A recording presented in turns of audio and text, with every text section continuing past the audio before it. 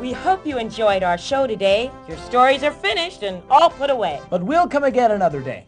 The stories you've seen through music and mime can be written by you if you just take the time. So get out a pen and paper. You'll see. The adventures and magic that writing sets free. We really had some great stories today. And we had a lot of fun acting them out. But we're going to need a lot more for the months to come. You can write alone or with somebody else. Write about anything you want. So just take those words inside your head and put them down on a piece of paper and send them in to us as soon as you can. Who knows? You might even see your stories come to life. So, Right away! This has been Right Away. If you'd like to see your students' writings come to life on our program, call the Imagination Machine at 714-771-2499 for more information. Pick up a paper and pen right away. Don't know just how to begin right away. Just let the ideas flow right away. Don't worry about where they'll go right away. Let's have some fun, now we begun. Just keep on writing, 'cause it's so exciting right away.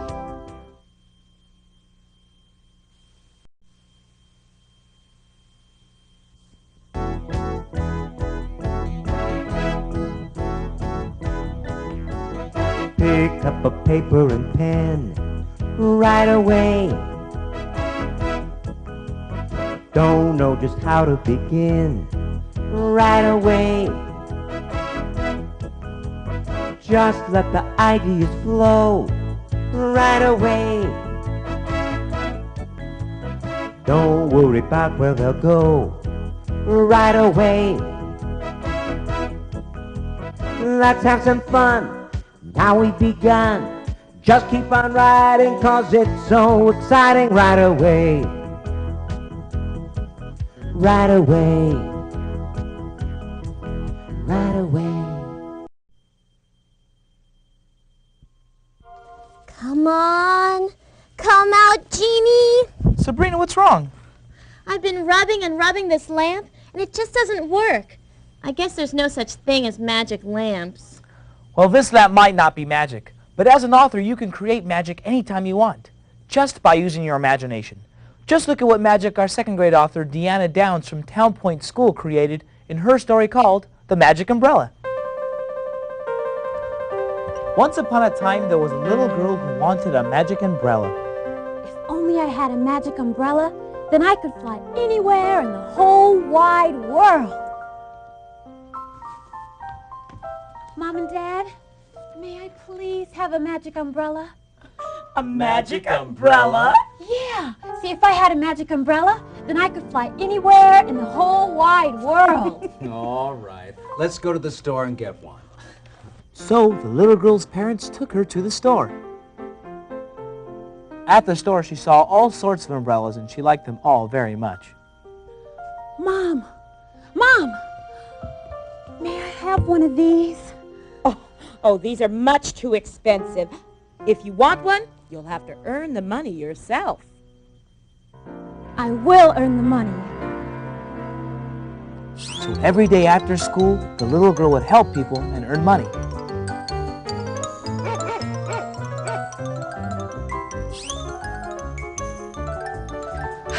Oh, thank you so much for washing my dog and mowing my lawn. It looks fabulous. Here's your money. 9, 10. Yes! Now I have enough money to buy my new magic umbrella. So the little girl went back to the store to buy her magic umbrella. Hi, which one would you like? Well, I want a magical umbrella. Oh, well, they're all magical. Oh, I'll take that one. $10.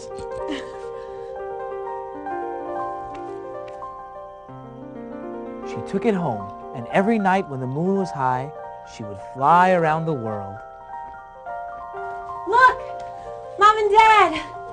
I'm flying! Yeah.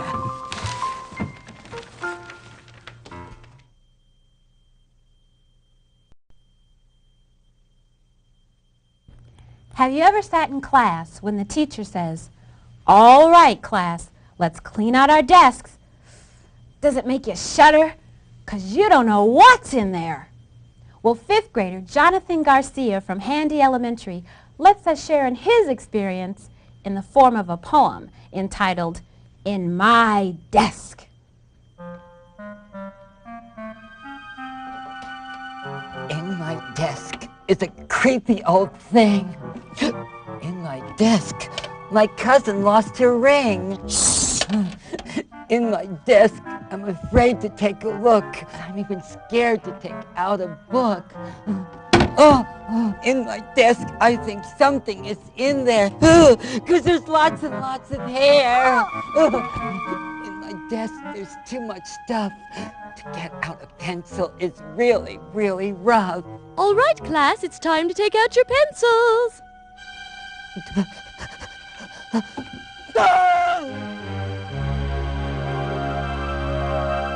In my desk, the end.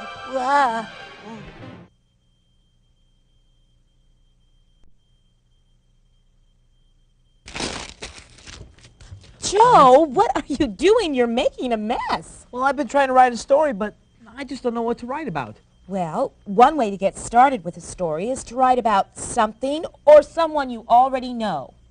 Something or someone I already know. Hey, I know, I'll write about me. Once upon a time, there was a handsome young boy named Joe. Yeah, sounds good. You see, sometimes it is easier when you write about someone you know. And that's exactly what a group of 2nd graders did. They're from Mrs. Brosda's class at King's Elementary, and they wrote about a very special small person that they all know, named Baby Nathan. Hi. In our class, we have a very special person, but he's not a student. He's a baby inside Ms. Alcorn, our teacher's aide. She has been pregnant the whole school year. Or so it seems. At first, it was a secret, but then she told the whole class. Class, I have some wonderful news. I'm going to have a baby, and it's going to be a baby boy, and I'm going to name him Nathan. Yeah, and I can't wait to see the world. Hey, more pickles down here, I'm hungry! We were so excited, we all shouted, "Yay!" Then she showed us a picture of Nathan, a sonogram. You see, students? You can see his bones and his head and his arms and his legs. It's a miracle. Well, every day Ms. Alcorn's stomach got bigger and bigger and bigger. And we would talk to Nathan inside. Hi, Nathan. How you doing? Hey, guy, got your own swimming pool, huh? Are you having fun? Are you sucking your thumb? Are you awake or are you asleep? Can you hear us in there? We can't wait to see you for real. Yeah, I could hear you. Hey, more pizza down here. Whew, I think it's time to go to Pizza City. Hello, baby Nathan. We love you so much. Aw, shucks. Then, one day, Miss Alcorn didn't come to school. She had gone to the hospital to have her baby. We all went to see him. And boy, was he cute. Cutie, cutie, cutie.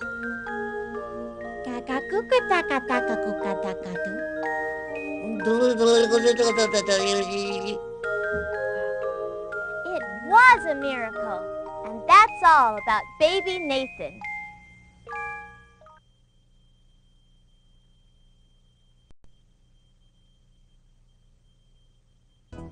Elise, come over here and sit with me. What? I can't wait to see this next story. Why? What's so special about this one? Well, you know how I love animal stories? Yeah? This one was written by 2nd grader Derek Lawson of Midland School. As a writer, Derek took a normal pet and gave him some special abilities. In his story, Wonder Parrot. Hello, boys and girls. Let me introduce myself to you. Quack! I'm Luigi. I'm a bright-colored bird, and I live on 66th Street. I'm one smart bird.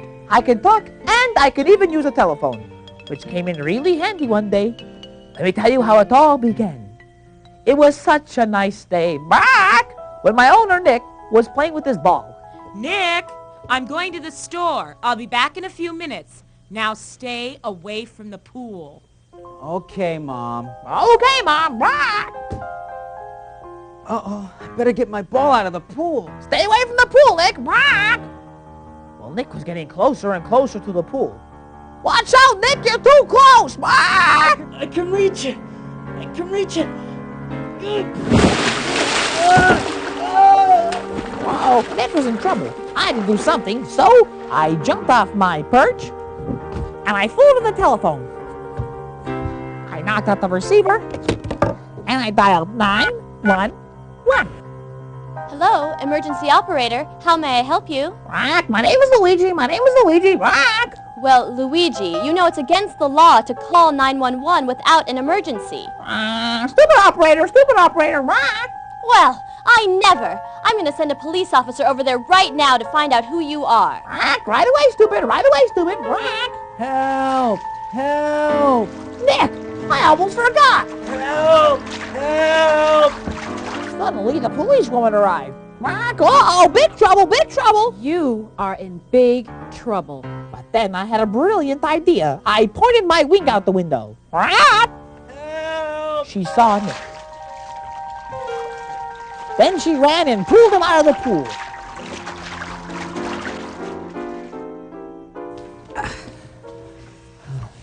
Now you were lucky to have such a smart parrot. Now remember, never go near the pool without a parent. Thanks, Luigi. You saved the day. I'm gonna buy you a brand new golden cage. Of course, 'cause I am Luigi, the Wonder Parrot.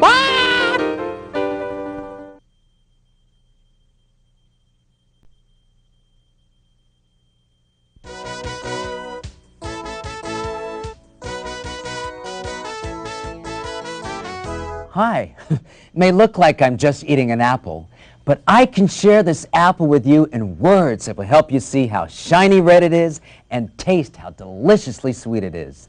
These words are known as adjectives, and a wonderful example of this can be seen from 6th grader Emma Corco from Mountain View School in her story entitled The Butterfly Ballet.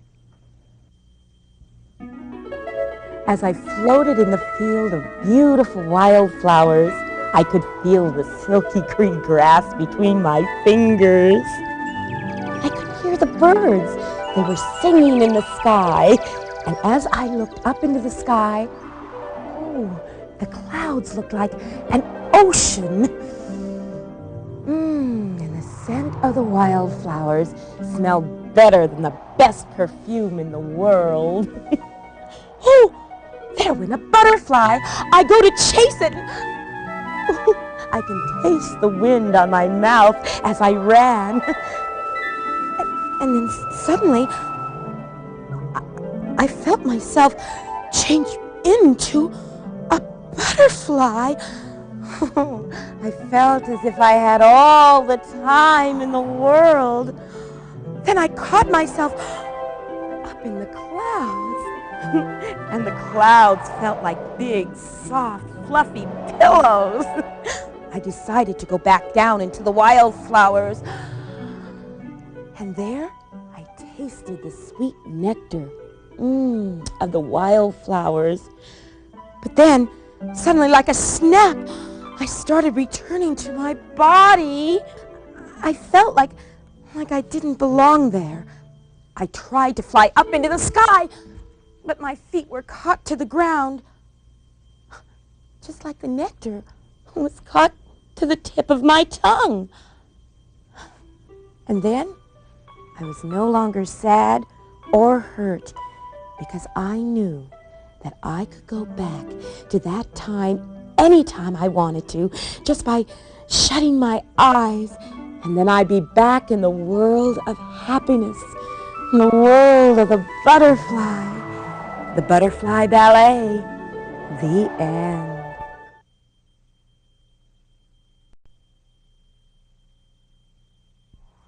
pick up a paper and pen right away. You know, a lot of stories are written just to entertain us. But I really love stories that teach us lessons.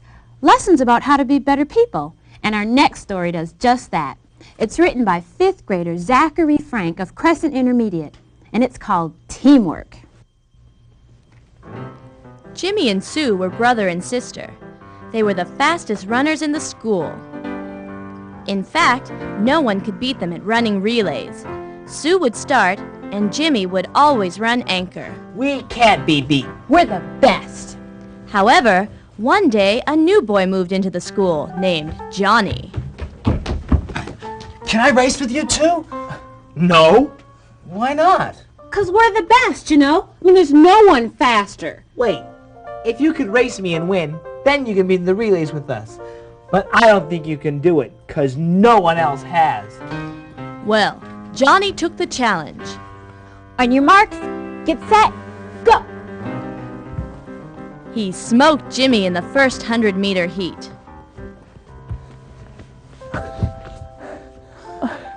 Wait, you started too soon. Jimmy complained of Johnny jumping the gun. On your marks, get set, go! So they ran it over and got the same results. There was no doubt about it. Johnny was a lot faster than Jimmy. You know, Johnny, you're pretty fast. I have an idea. The international relay race is coming up. Let's join the 3-person team relay. Well, that's a good idea, Sue. If you consider running with us, Johnny. Wow, sure. So that's exactly what happened. Sue continued to be the lead. Her brother Jimmy took the second seat, and Johnny, the new boy in school, ran anchor.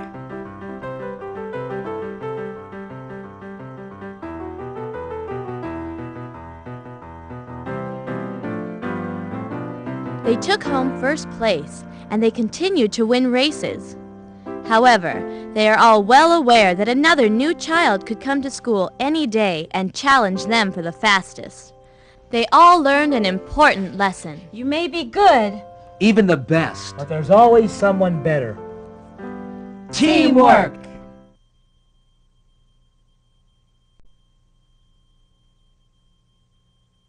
You know, it's a lot of fun when you write a story by yourself. But it can even be more fun when you write with someone else.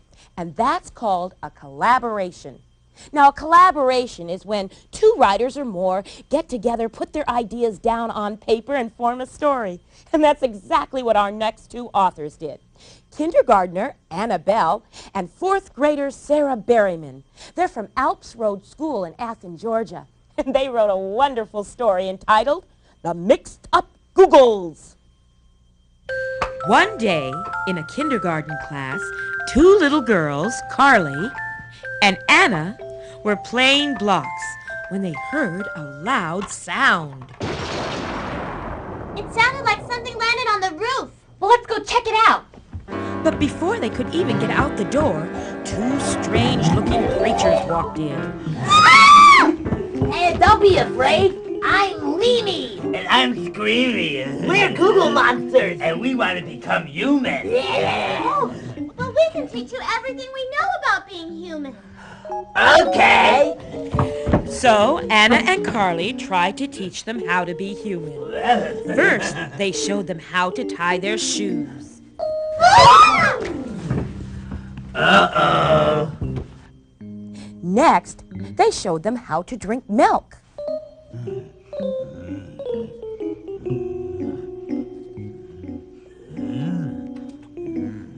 And then they showed them how to build blocks.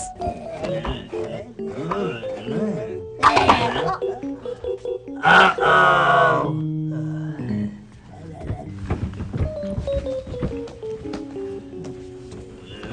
This just isn't working.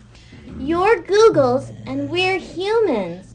I think you should just be yourselves. But we want to be like humans. We want to be like you. We want to be like you. Hey, wait a minute, they're right. We're Googles. We should just be ourselves. After all, we're smart and very handsome. I think we should all be happy with who we are. Well, it's time to go now. We'll never forget you. Instead of being humans, it's better to be friends with humans. So the monsters left as quickly as they came, and Anna and Carly went back to what they liked doing best, playing and just being themselves.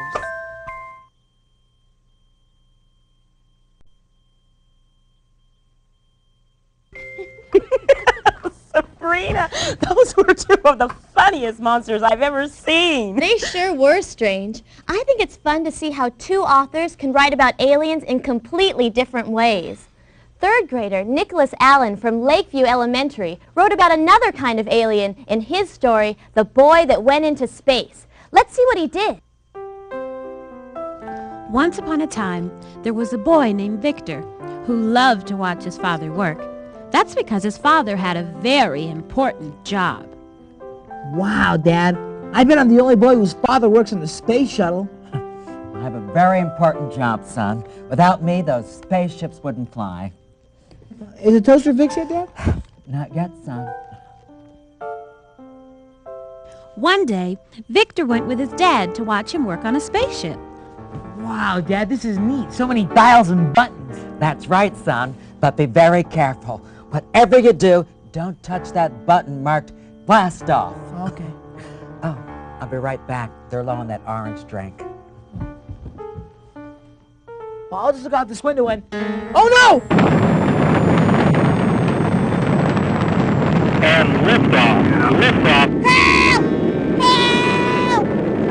But it was too late. Victor was trapped inside the space shuttle and it took off. He flew and flew until he landed on a planet. Son, don't worry. You'll be all right. And I fixed the toaster. Wow, Dad, that's great. Oh, I decided to explore the planet for life forms. Don't worry, Dad. Victor walked around the planet and got lost. Suddenly, an alien appeared. What? I don't understand you. My name is Victor. I'm from Earth.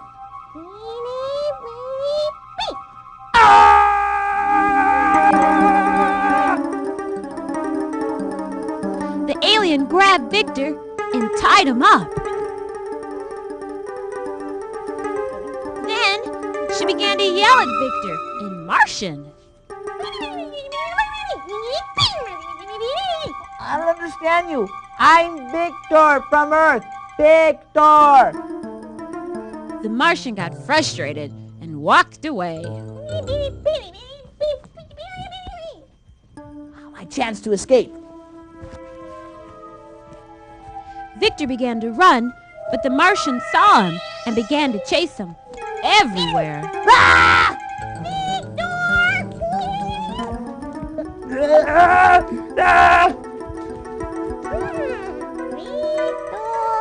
Suddenly, the Martian pulled out a laser gun and was just about to zap Victor when...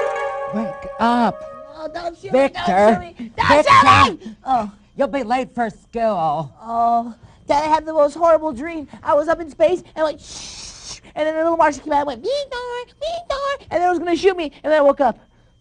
There's no such thing as Martians. Oh, thank goodness it was only a nightmare.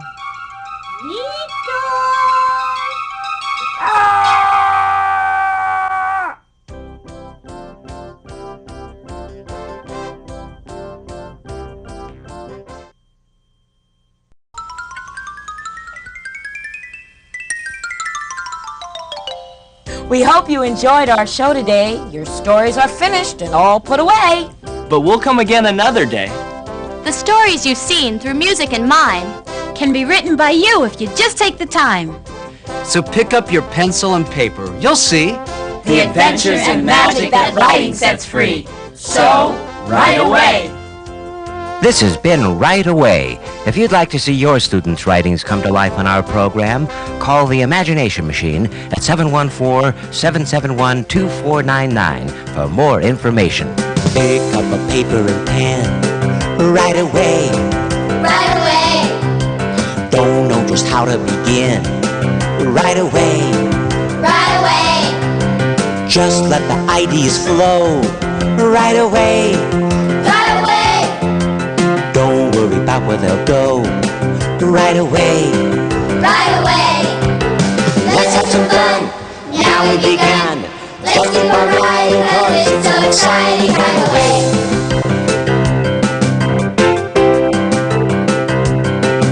Right away. Right away.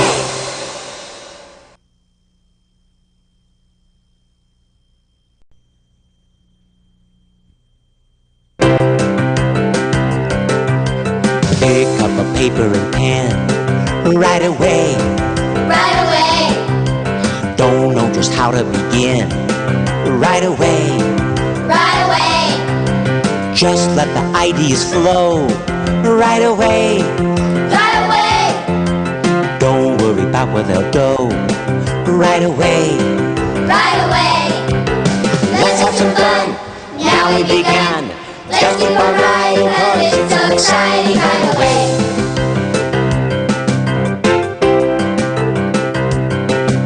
Let's keep on riding, cause it's so exciting, right away.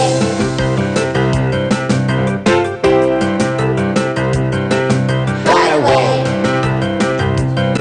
Right away.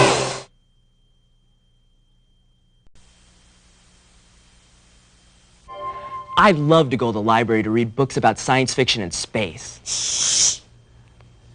I hope someday I'll get to travel in a rocket ship and walk on the moon. And maybe if I ever get to space, I'll have some interesting companions, just like the ones written by 4th grader Emily Barkaloo and kindergartner Alexander Gibney. They go to the Alps Road School in Athens, Georgia. Watch with me their exciting story, The Space Adventure. Once there was a famous astronaut named Skip. He was going to the moon. What he didn't know was that 3 of his biggest fans had followed him to the spaceship. There was Brett the lion. I can't wait to get his autograph. And Maddie the tiger. I'm gonna take his picture. And a cheetah named Emily. I just wanna touch him. All of a sudden, the animals heard Skip say, Mission Control, 5, 4, 3, 2, 1, blast off!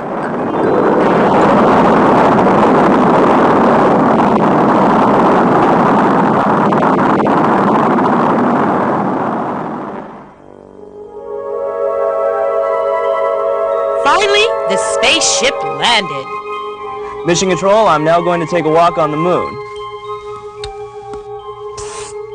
He's going for a walk. Let's follow him. This is so exciting.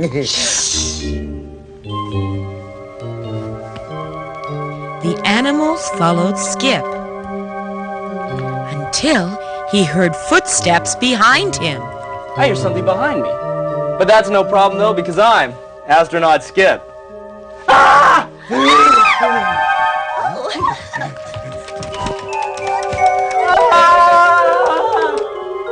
The astronaut ran back to the spaceship and blasted off, leaving the 3 animals behind. Mission Control, it was awful. There's creatures attacking me from all sides. I think I'll write a book about it and make lots of money. As for the 3 animals, I didn't get his autograph. I forgot to turn the flash on. Let's not worry about that now. We're stranded. suddenly they met an alien. A friendly alien who adopted them, and they spent the rest of their lives on the moon. Be it ever so humble, there's no place like the moon. And they were always happy.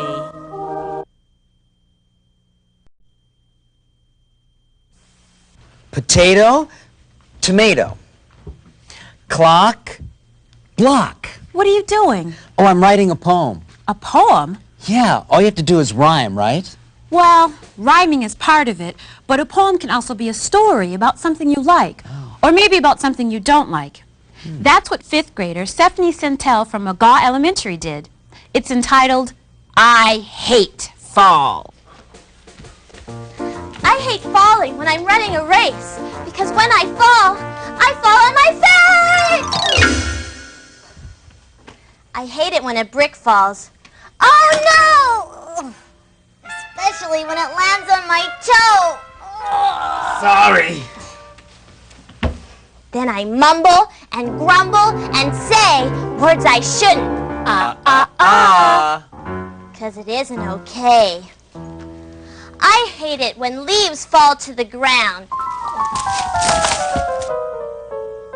I'm just glad they don't weigh a pound. I hate fall. The end.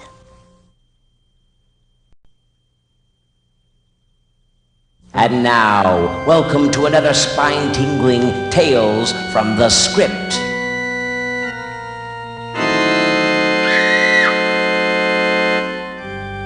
Welcome, and I'm glad you're here for another scary story. One of the scariest things is a monster.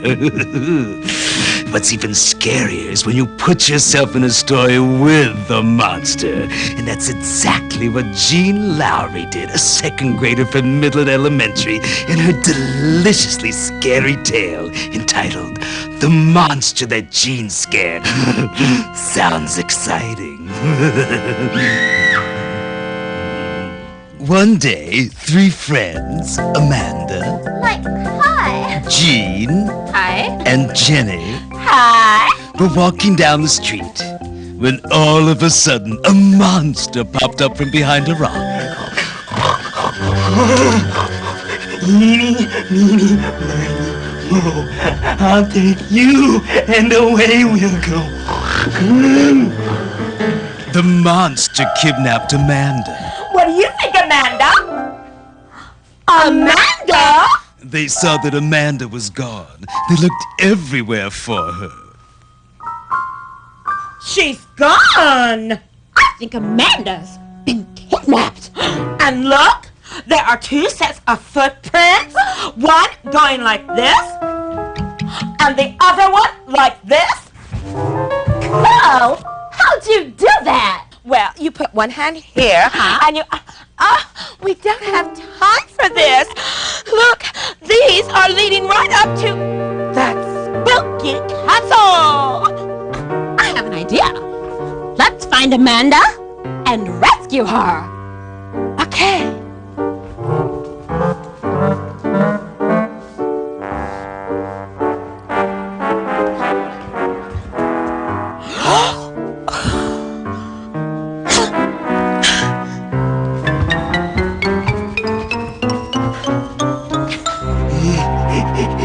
Here's me as a baby. Oh, and here's me at prom. Alone. Oh, the tea's ready. I'll be back.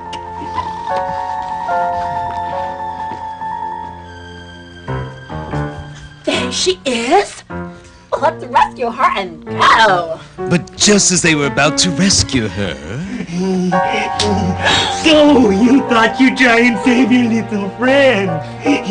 Well, now I've got the 3 of you. Oh, yeah? Well, you don't scare me. Why don't you just go away? And while you're at it, take a bath. Do something about that breath. Clean up this place. It's disgusting. You're disgusting. Everything's disgusting. Jean was so brave that she scared the monster off. Like, you saved us all, and you know what? What? Like, it's my birthday. The 3 girls went home and had cake and ice cream and partied away. Like, for sure. Ooh, A cake and ice cream party. Ooh, like for sure. Now that sounds scary. And I'm looking forward to more tales of terror and suspense from all you authors out there to be presented on our next Tales from the Script. Ta-ta for now.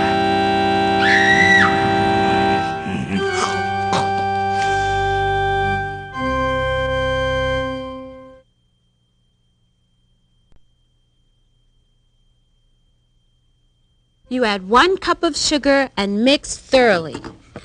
Hey, Elise, you know, you're reading a very important form of writing. What are you talking about, Sabrina? All I'm doing is reading the instructions on how to make cupcakes. Well, if a writer a long time ago had not taken the time to write down how to make cupcakes, then you wouldn't know how, and we wouldn't have dessert. In fact, we might not know how to do a lot of things, like building a plane or working a computer. That's what second grader John Knight from Town Point Elementary did in his story, How to Brush Your Teeth. First you get your toothbrush. First you get your toothbrush. Then you get your toothpaste. Then you get your toothpaste. Then you wet your toothbrush. Then you wet your toothbrush. Then you brush your teeth. Then you brush your teeth. Then you get a cup. Then you get a cup. Then you get some water. Then you get some water. Then you spit it out. Then you wipe your mouth. Then you wipe your mouth. And then you're done. How to brush your teeth. The end.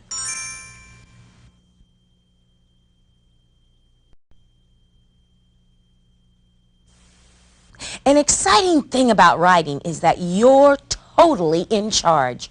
Now, there's many ways in which you can start a story, and you can decide which way to choose. Now, you might want to start with a narrator telling the story. Once upon a time, there was a girl named Sally. Or you can do like Brittany Cantrell from Independence Elementary School did, where she took her main character, Sally, and let her tell the story of hair. Hi, my name's Sally, and I really hate my hair. So I decided to ask my family what to do. Mom, what should I do with my hair? Cut it short. Dad, what should I do with my hair? Grow bangs. Sis, what should I do with my hair? Get a perm. Hey, brother, what should I do with my hair? Just keep it the same. I couldn't decide, so I decided to ask my neighbors, the Cools. They have really cool taste. Well, here goes nothing. Mrs. Cool, what should I do with my hair? Well, honey, I think you should get some pigtails. I think I'll ask Mr. Cool. Mr. Cool, what should I do with my hair? Red hair. Now that's the trick. Curl it big, like this. No, what every young girl needs is a topsy-tail. A bun. A topsy-tail. A bun. A topsy-tail. So I went home and sat in my tree for a long time. I guess my brother was right. I'll keep my hair just the way it is. But now, what am I gonna wear?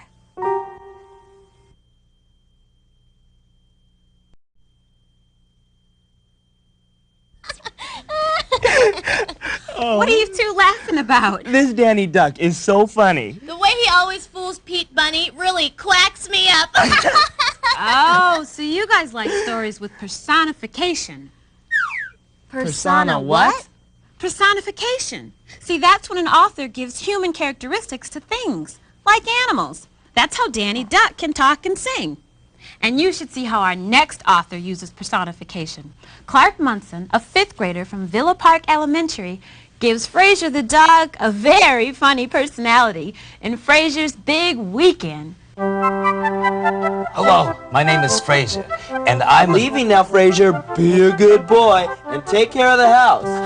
And that's my owner, and he's finally going on vacation for the weekend. And that means party, party, party.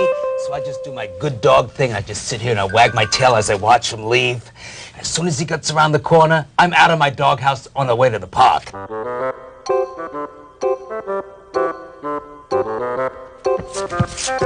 I like going to the park. And I love laying in the sand and wiggling. Oh, that's good. Oh, yeah, that's good. Hey, there's Mrs. Salem. She makes the best sandwiches. She puts plenty of turkey on them. They are yummy to my tummy. And she always has a spare one for me. Oh, Frazier, what a nice dog. Oh, look, it's my good buddies, Lassie and Baby Joe. They're the best. We like to run. Play tag, you're it. Hey, look! A big thrills to munch down on somebody else's goodies. A big juicy bone. Wow! Well, see you later, guys. I gotta go see my sweetheart lady. What a babe. We rub noses and say hello. Hi. Hello, Fraser. What do you want to do? Let's go over there and watch the ducks in the moonlight. And then we can go have some ice cream. Sure. Oh, look. Somebody left a picnic basket and a blanket so that we can have a midnight dinner.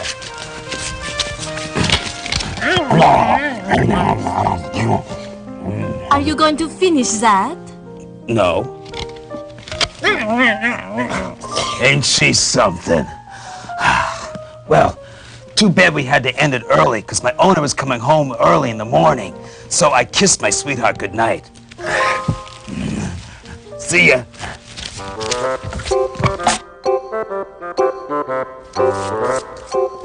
I quickly got into my doghouse as my owner pulled in the driveway. And I just sat there and did my good dog thing, wagging my tail, and I greeted him. Oh, I missed you so much, Fraser. What a weekend. I wish it would never end. I wonder when my owner's gonna go away again. Next time I go on vacation, I'm going to take you with me. Oh, no!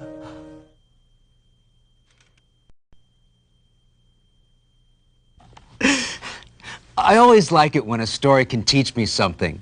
But what's even better is when that same story can entertain me and make me laugh. And that's what a group of writers did from Mrs. Brosda's second grade class at King's Elementary in their story entitled Chester the Crocodile. Once upon a time, there lived a crocodile named Chester who loved to eat candy. I love candy. I can't get enough of it. I eat it for breakfast.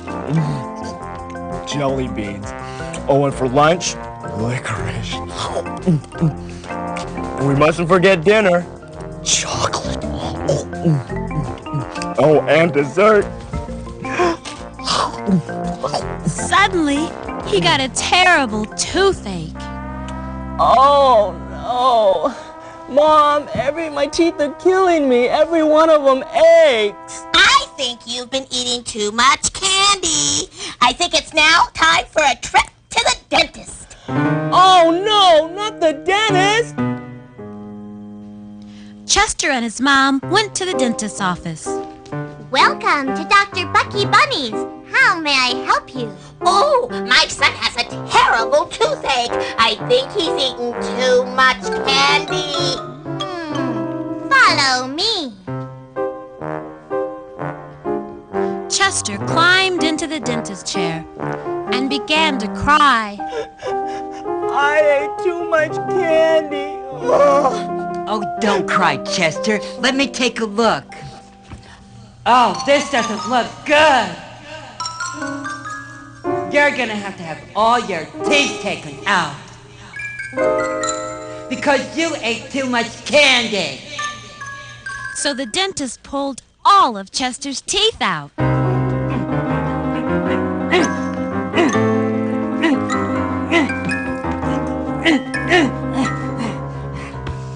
Now remember, Chester, when your teeth grow back, don't eat so much candy, eat more fruit, and always brush your teeth. Don't worry, I'll eat right from now on. And from that day on, Chester never ate candy again. And all of his teeth did grow back. Now the moral of this story is... Don't eat too much candy. And always brush your teeth. Next!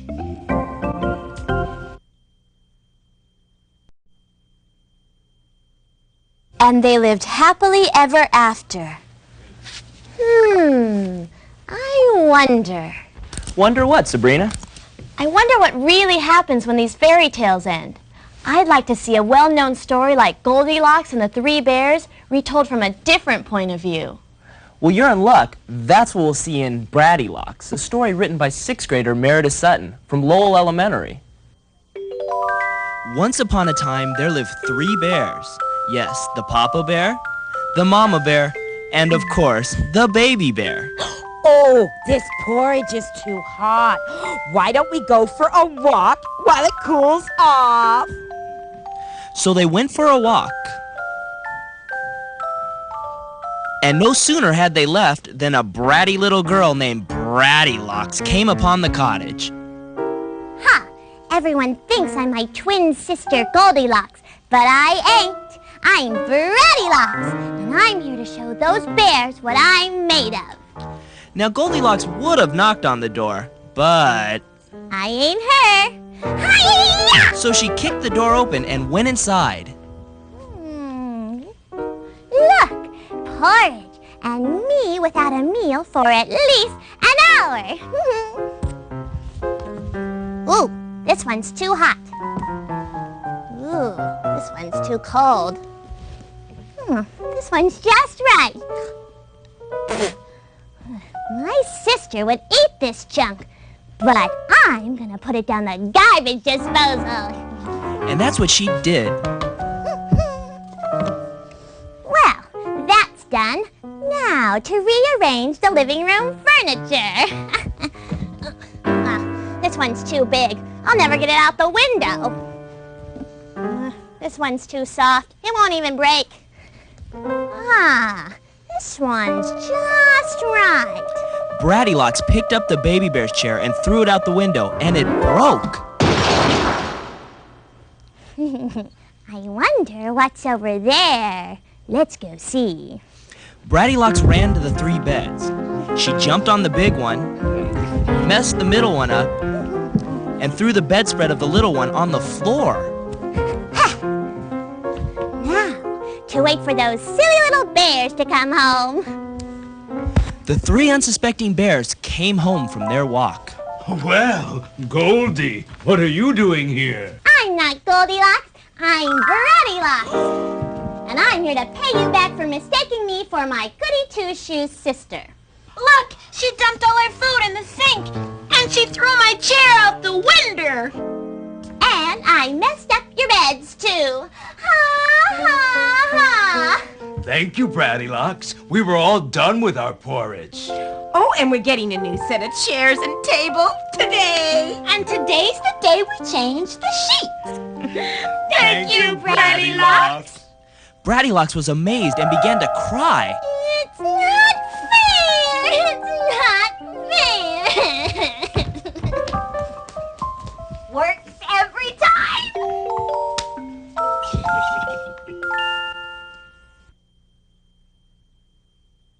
William, right away. Well, we hope you enjoyed watching the stories today as much as we did presenting them. I can't wait to see what you write for our next show. That's right! You've already shown us what good writers you are, but we need a lot more stories for future shows. Send us more adventure stories, more funny stories, More romantic stories and poems. more mysteries. Doesn't really matter what kind of stories you write, just let your imaginations run free. And remember, Right away! This has been Right Away. If you'd like to see your students' writings come to life on our program, call the Imagination Machine at 714-771-2499 for more information. Pick up a paper and pen right away. Right away. Don't know just how to begin right away. Right away. Just let the ideas flow right away. Right away. Don't worry about where they'll go right away. Right away. Let's have some fun. Now we began. Just keep on riding, 'cause it's so exciting right away.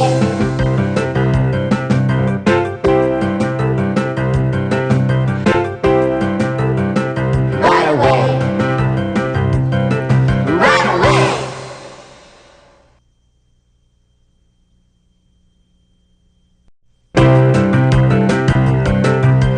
Pick up a paper and pen. Right away. Right away. Don't know just how to begin. Right away. Right away. Just let the ideas flow. Right away. Right away. Don't worry about where they'll go. Right away. Right away. Let's have some fun. Now we began. Let's keep on riding, 'cause it's so exciting right away.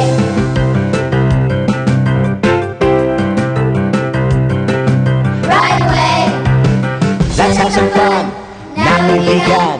Just keep on riding, 'cause it's so exciting right away.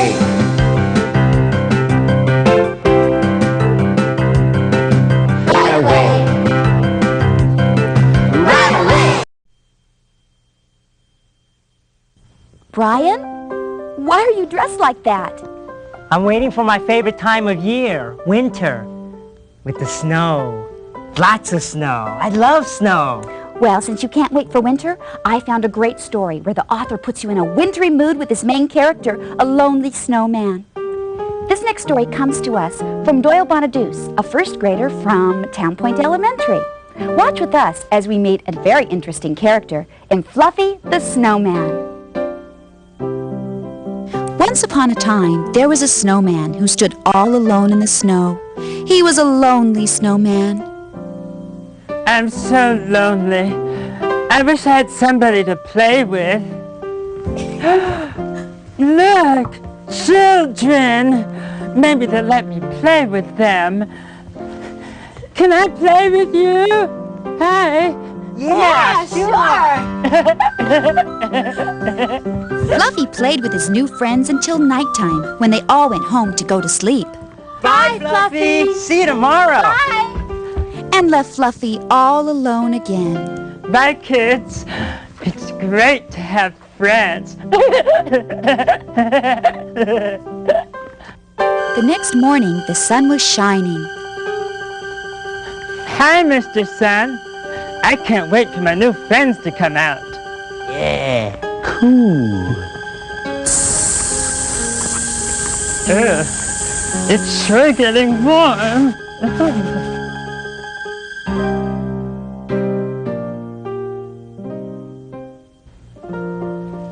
Finally, the children came out to play with Fluffy, but Fluffy wasn't there. Oh no! Poor Fluffy melted! What? Will he come back next year? I'm sure he will.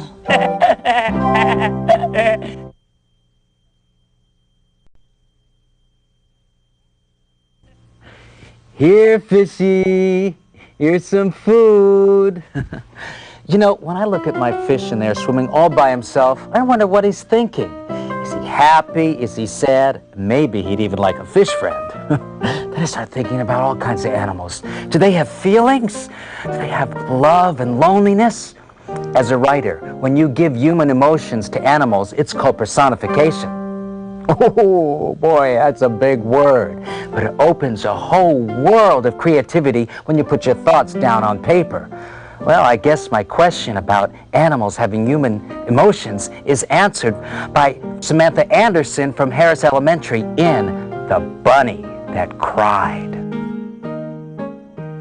Dear Diary, I am a bunny who cries out, I want a friend.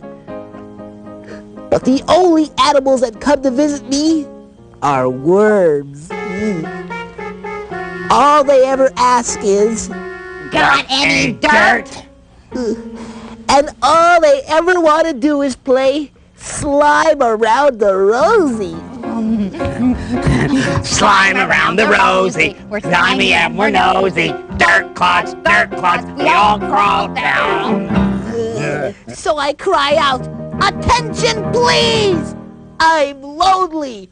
Rabbits only. How rude! Boring. Let's go. Okay. That's when I heard something in the cabbage garden. Who's out there? Don't hurt me, please. But that's when I noticed that there were 2 bunny ears just like mine. It was a new bunny friend I've been waiting for.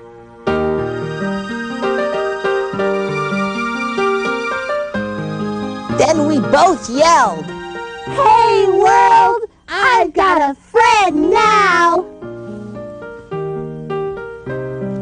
And so now I'll close, dear diary, because I have to play with my new friend.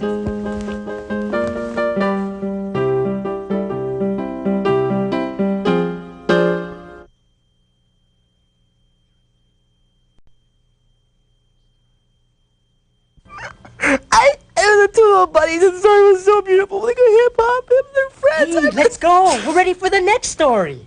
Oh, I'm sorry. Enough of that crying stuff. Our next story takes place where men are men, and cows are cows, and mountains are mountains. Joe, come on. I'm sorry. I'm just really excited about this next story. Watch what happens when 2 authors come together and make one great adventure story. It comes to us from kindergartner Charles Berryman and 4th grader Ainsley Stewart from Elps Road School. Now let's watch Wild Wyoming. Yee-haw! Hi, I'm William, and this is my friend Ainsley. We're going to Wyoming for our summer vacation to study the Wild West. Right, Ainsley? Right, and I sure hope it's wild. Yeah. Come on. Let's go. On our plane ride, we went through a thunderstorm, and it was pretty rough. Finally, we got to Wyoming, and my Uncle Bill was waiting for us to take us to his house. Well, kids, it's good to have you here. Tomorrow, we'll go exploring. Come on, let's go home. While we were unpacking, we found something. Hey, what's that under the bed? Look, it's a treasure map. I wonder if it's real. Let's ask Uncle Bill. Uncle Bill! Uncle Bill! Yep. Look, we found a map. This is a real treasure map. And do you know how I know? How? It says real treasure map right there. Come on, let's go find some treasure. Yeah! We saddled up on some horses and rode on until we found a good place for a campsite. Lucky for us, Uncle Bill brought a cellular phone to call the weatherman to see what the weather would be like. Well, kids, there's a sandstorm on the way.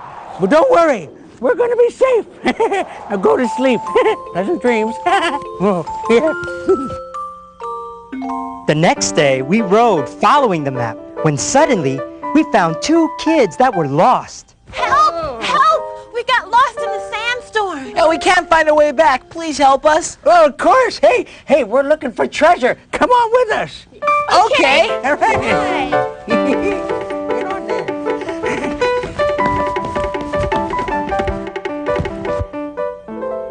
Let's look on the map, Uncle Bill, to find our treasure. Now look, it says, according to this map, that the gold should be right over there, in that gold mine. Right where that big, nasty bull is standing. Don't worry, kids.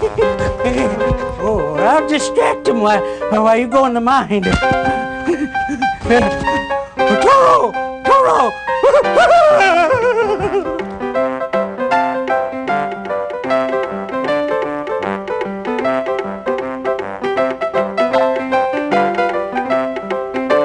Christy and I ran ahead, but we tripped. Luckily, we landed right on a pile of gold. We grabbed all we could and ran back to show Uncle Bill and the others. I said you stay away, you nasty bull! Uncle Bill, look! We found gold! Is it real, Uncle Bill? Hey, let me see, I'll taste it. That ain't real gold, it's fool's gold. Oh. Hey, but that's all right.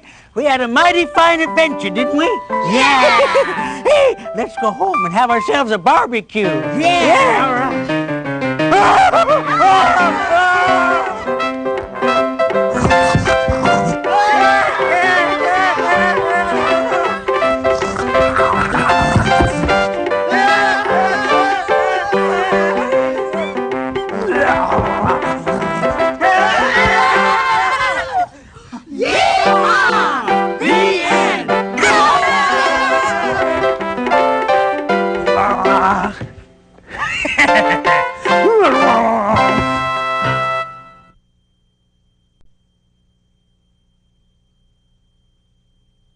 I can't decide what to order. Everything looks so good. There are so many choices. I could get that. Yes, no. Or maybe that. You know, the same thing happens to me when I'm writing a story. I have so many ideas, I can't decide which one's the best. This happens to everybody when they write, but you have to make a choice. 5th grader Greg Hernandez from Washington Elementary sure does, in his poem entitled Pizza.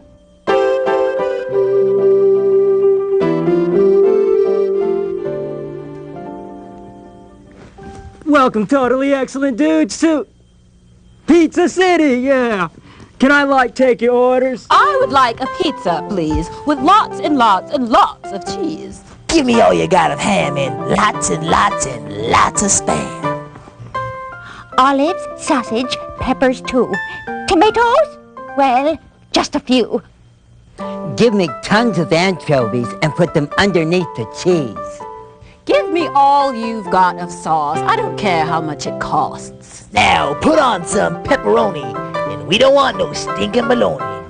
Pineapple will top it all. Eating it will be a ball. Whee! Don't forget Canadian bacon.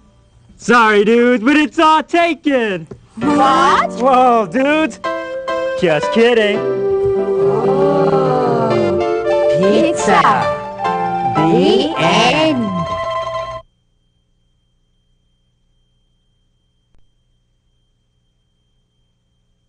And now, welcome to another spine-tingling Tales from the Script. Hello, my little ghoul and ghoulettes. There's nothing I like more than a Halloween story full of fright.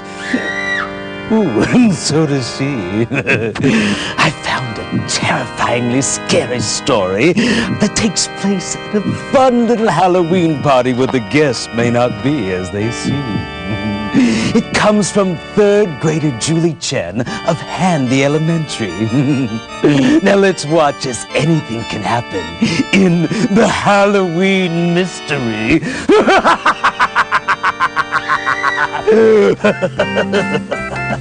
Vinny Valvano was at a costume party on Halloween night. Everyone was dancing and having a great time.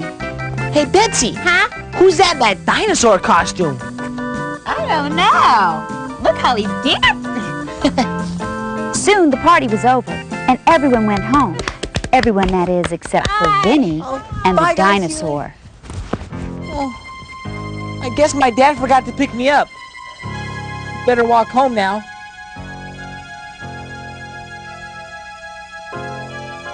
Vinny began to walk home the only way he could, down a dark, dreary dirt road where the trees seemed to be staring at him.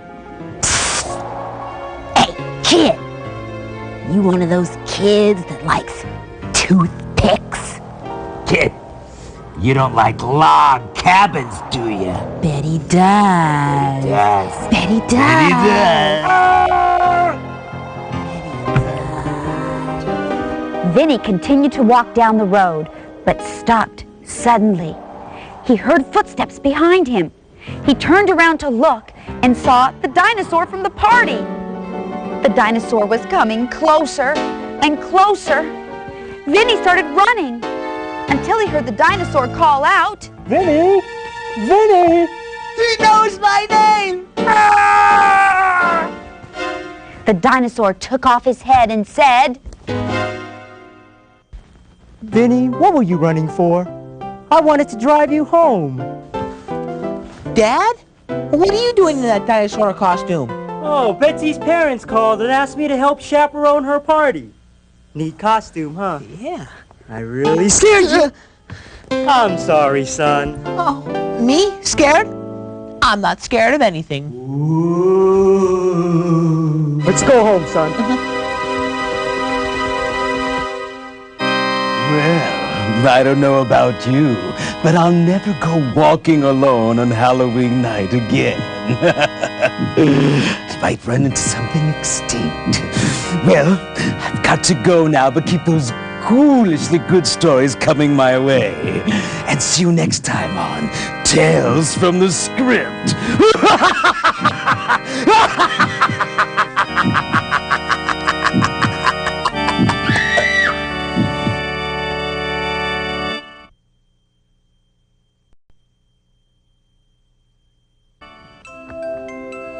Do you ever wonder if there's life on other planets? I do. And I wonder if we could be friends with other beings. After all, love and friendship is what makes the world, or worlds, go round. And writing your feelings down on paper is a great way of expressing them with other people. And that's exactly what this next author did. First grader Brandon Walker from Midland School explores his feelings in his wonderful story, The Boy and the Alien.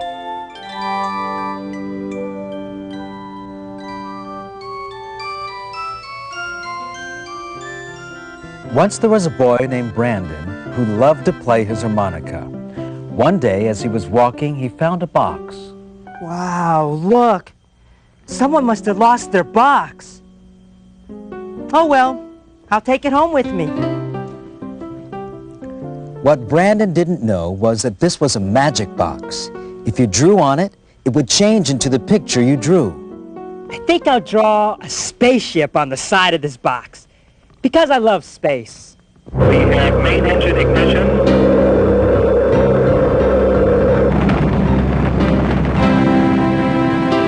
Suddenly, Brandon's room turned into a spaceship, and he flew up to the planet Pluto.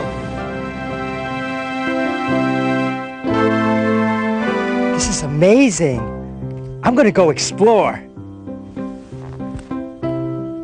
Brandon was walking when suddenly he saw an alien.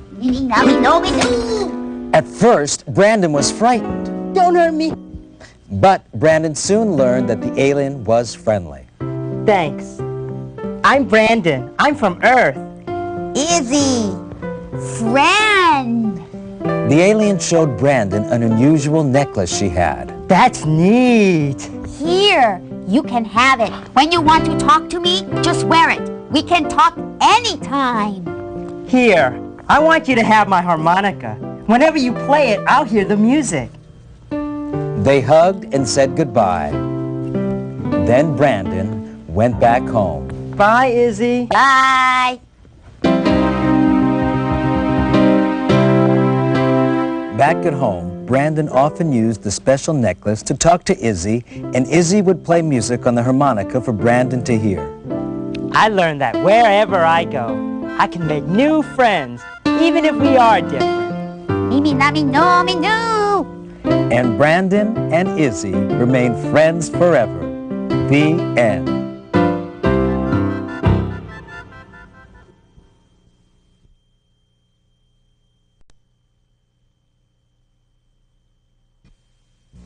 Oh, hi. I just finished the ending on this story I wrote for the third time. I can't make up my mind if my ending should be happy or sad or both. Most endings are happily ever after, but I like it when a writer can add a new twist to an old story and surprise you with a very unusual ending. Chris Jackson from Lakeview School does just that when he takes us to the wacky kingdom of the Bossy Princess. Once upon a time, there lived a princess. Now, she was very pretty, but she was also very bossy. Where's my new dress? Where's my lunch? Why won't they hurry, hurry, hurry? When she did not get what she wanted, she would have a fit and scream.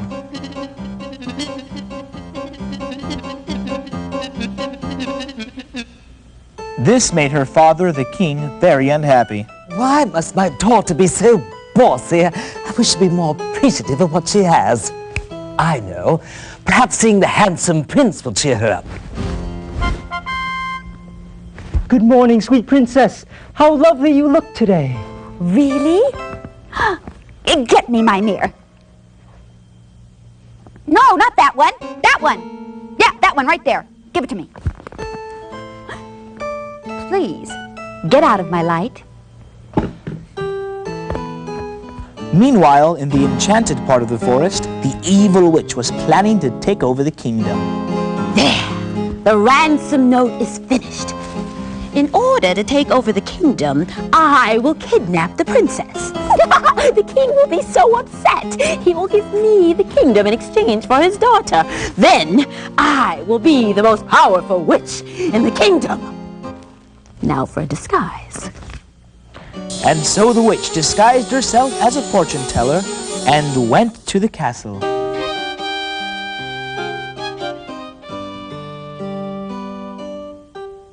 Meanwhile, at the castle, the bossy princess sat reading her favorite book.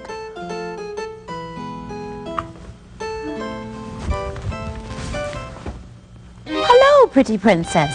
Have your fortune told? Oh, yes, sit down. Here you go. Start with my lifeline. No, start with my love line. You will take a short journey with a stranger. Be in danger, and I will take over the kingdom. The witch kidnapped the princess and left a ransom note. The prince heard the scream and came running, but the princess was gone. He saw a note and gave it to the king. Your Highness, the evil witch has kidnapped the princess. We must save her. We must? Oh, of course, we must. Yes, go save her, my son. All right, I'll go too. Back at the witch's castle, the princess was bossing the evil witch around. Hey, you. Yeah, you. I'm thirsty. I want some water. And none of this tap stuff. I want bottled water. And listen, you have to untie these ropes. I'm swelling up like a balloon. Oh, please stop it. Just can't take it anymore. Just go home. The witch finally let the princess go. Princess, there you are. I looked everywhere for you. Everybody's been so worried about you. They have? Yes, we have. Will you marry me? Yes, you will.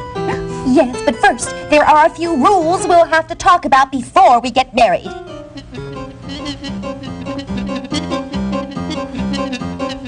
And so the princess and the prince lived unhappily ever after. Oh, no, they didn't. Ibby Bobby Aussie. This princess is no longer bossy. And like I was saying, I think you're wonderful. And I promise never to be bossy again. Hey there, handsome. Wanna go to a wedding? Who says fairy tales don't have happy endings? And that is how they all lived happily ever after. The Bossy Princess. The end.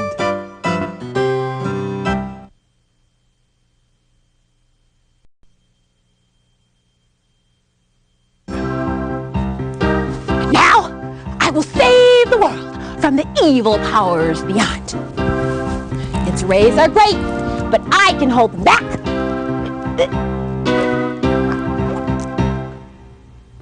Oh, hi. I was just pretending I'm a superhero. Sometimes I like to pretend I'm a cowgirl. Well, howdy, partner. Sometimes I like to pretend I'm a nurse. Open wide, please. With my imagination, I can be anything or anyone I want to be. And it helps in my creative writing, too.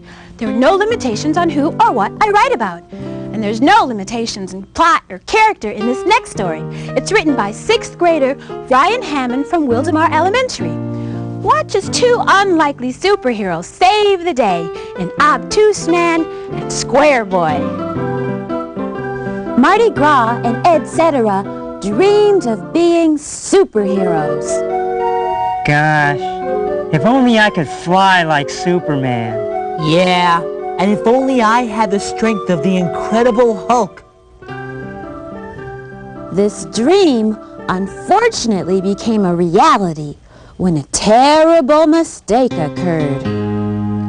Arch enemy of the world, really naughty man, had just completed his experiment and was ready to test it. My experiment is ready. I've created the ultimate weapon to take over the whole world. Thunderclouds filled with stupid rain. When it rains on everybody, they will become stupid. And I will be ruler over all that is stupid. Oh, bad boy, bad boy. Really naughty man released the clouds, but they only gathered over Marty and Ed's house. It rained and rained on Marty and Ed, and it made them stupid. But it also turned them into their traditional comic book heroes with X-ray vision. So that's where that sock went. Super strength. Invulnerability to their enemy. The ability to fly. And the greatest power of all, knowing what's on TV without turning it on. I will be Obtuse Man, and my job will be to watch TV with my trusty channel changer. And I will be Square Boy. And as your faithful sidekick, I will work at Burger World to ensure the public quality fast food. Really naughty man saw that his plan had not worked, and he was mad. This isn't gonna stop me. I'm still gonna take over the world, and I know just how to do it. As Obtuse Man watched TV, a news flash came on. This just in. Really Naughty Man has just announced from his megaplane that he is taking over the world, and no one can stop him. Not even Obtuse Man or Square Boy. So don't even try. Everyone, please, do not panic. Do not panic. Everything is under control. Oh no! I must save the world. Thank goodness for my trusty VCR. Now I won't miss Gilligan's Island. And now to get Square Boy. Welcome to Burger World. May I help you? I'm sorry, you'll have to speak up. I can't understand a word that you are saying. And Square Boy! Come, Really Naughty Man is at it again. It's time to save the world. Yes! Hello, world. This is Really Naughty Man in my megaplane. And I'm gonna drop more stupid rain if you don't give up. Your days of naughtiness are over! Whoa! Watch the propeller, Square Boy! Oh! You've been a very naughty man. Now give up. You're surrounded. Never. Never.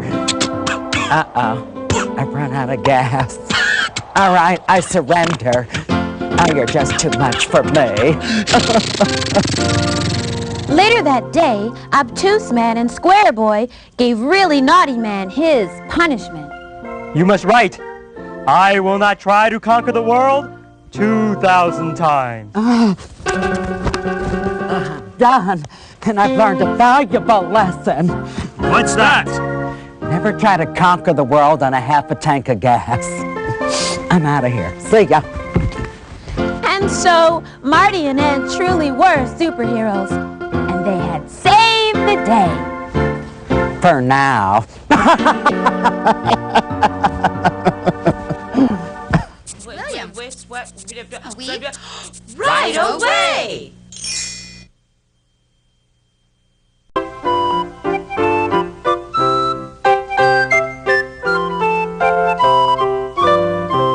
Thanks, everyone, for a wonderful birthday party and for all my great presents. And thanks to all of you for the stories you submitted. And your stories are like presents to us, because with each one we read, we learn something new about you and about ourselves. Through writing, we can reach across the miles to let others know how we live and feel and just how different and similar we are. So keep sending us those wonderful stories so we can share them with everyone. Come on, everybody, let's take a group shot so we'll always remember this day. Yeah! All right, everyone, smile. Right away. If you'd like more information on how to get your students' writings performed on right away, call the Imagination Machine at 714-771-2499.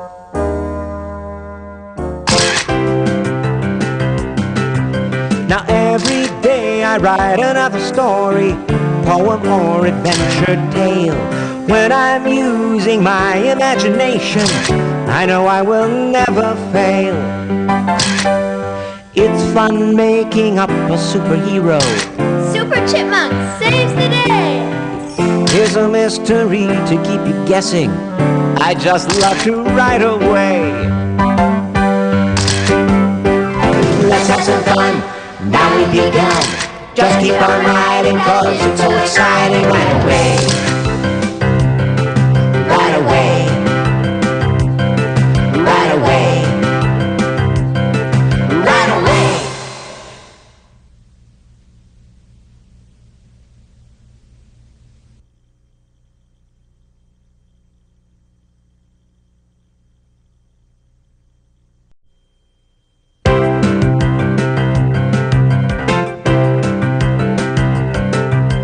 Pick up a paper and pen.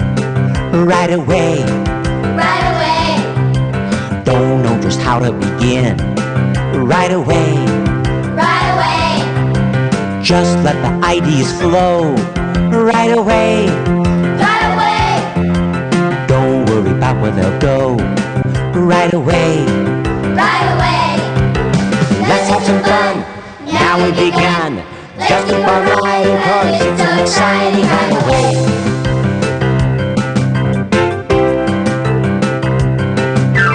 Let's have some fun. Now we've begun. Just keep on writing, cause it's so exciting. Right away. Right away. Right away.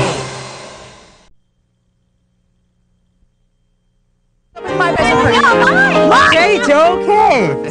Look at this wrapping. Go to me! See? It's a lion, the king of the jungle. My favorite animal. I got it for you. We got it for you? What's this? Oh, that's a story that we read that made us decide to bite that neat lion. It tells all about teamwork and how it can solve any problem. And how being honest with your friends can make everything turn out all right in the end. It comes to us from second grader Desiree Hernandez from Alameda Elementary in Las Cruces, New Mexico. Now let's all listen to the roar of the proud and fearless lion. There once lived a proud and fearless lion. Yeah, I ain't afraid of nothing. Not a bird nor a mouse. Now the problem was that every night at the same time, he would go into the jungle and roar.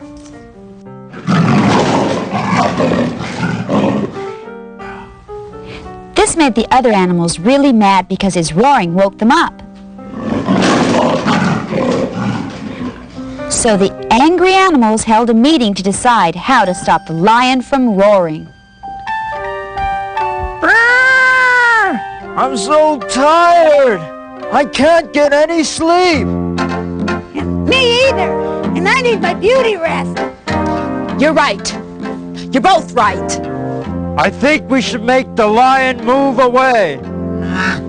Too dangerous. I think we should scare him away. Too stupid. I've got it. Why don't we just ask him to stop roaring at night? Perfect.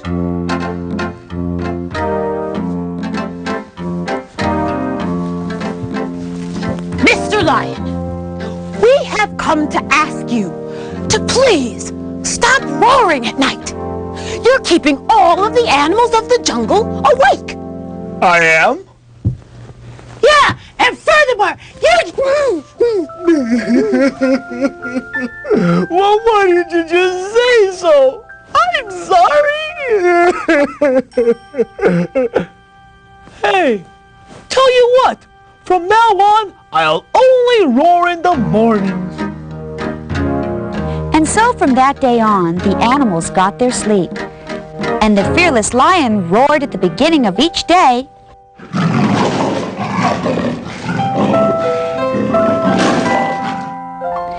To wake the animals up.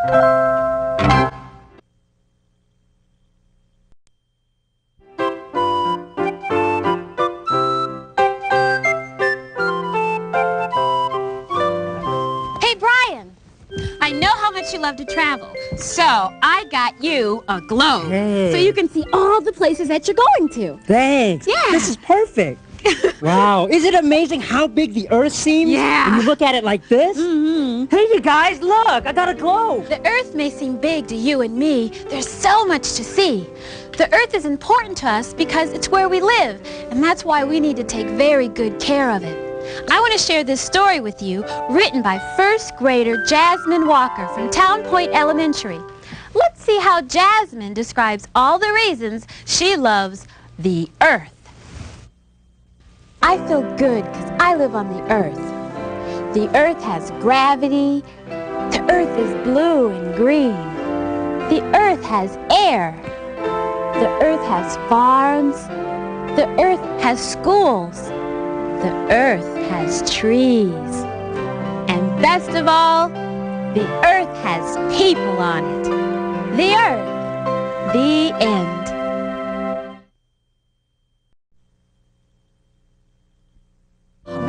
That was great. Hi, everybody. Hey. Hi. Hey, I thought this was a party. I know I'm late, but come on, let's party hardy. Yeah! Hey, you guys, where are you going? Hey, Brian, I brought you a present. Do I know you? Yes, remember? I'm the brave individual that saved you when you went skateboarding out of control at a wind velocity much too fast for your body type. I do remember you now. You saved my life. Thanks, Guy. No problemo. Hey, look, I brought you this gift. This will help you express your wild side, but be on a safer side, too. Wow. Thanks a lot. Look, everyone, a boogie board. Cowabunga! I bet he never expected to get such a rad gift from someone like me. When you create interesting characters like myself, you can put them in all kinds of unlikely situations. And that makes your story so much more fun. That's exactly what our next author did. Created a unique character that becomes a very unlikely hero. It comes from 5th grader James R. Mungo of Linda Vista Elementary School in Mission Viejo. Let's meet the one, the only Super Surf. Once upon a time, there was a surfer named Super Surf. No one knew his real name. Over the summer and spring, he surfed. During fall and winter, he drove an ice cream truck. One day, after surfing, he was at home eating when suddenly his surf alarm went off. Big trouble at the beach, Big Kahuna. Oh no, trouble at the beach. I must go.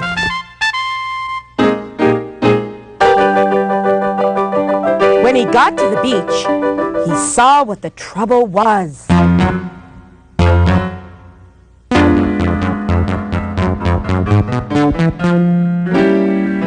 Oh, it's a giant shark scaring people.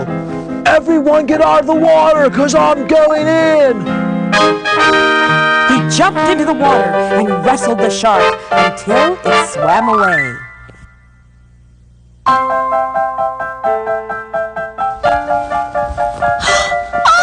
You saved my life!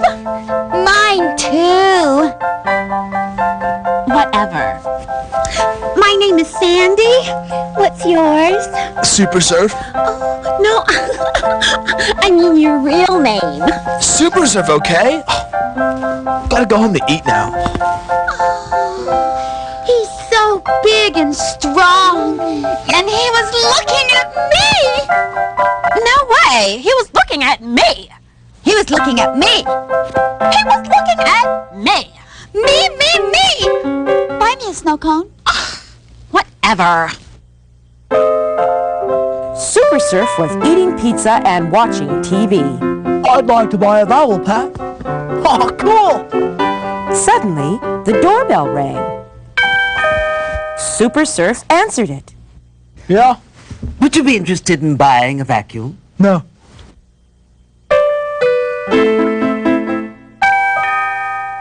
Yeah? Would you be interested in buying a vacuum? Weren't you just here, dude? No, I wasn't. Oh, okay, cool. Suddenly, the surf alarm went off again. Big trouble at the beach, Big Kahuna. Oh no, not again.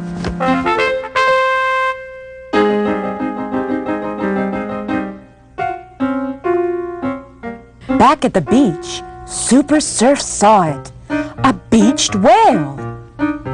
Sandy and Eunice tried to roll the whale back into the water, but they couldn't. Everyone back, I'll handle this.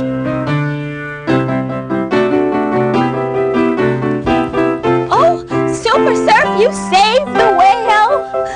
Oh, you're so strong. Whatever. I'm hungry. Time for dinner. Bye, girls. And so Super Surf ate his dinner, read a book called The Sailor Dog, and went to bed. Bow wow, little doggy dude. Just another day for Super Surf.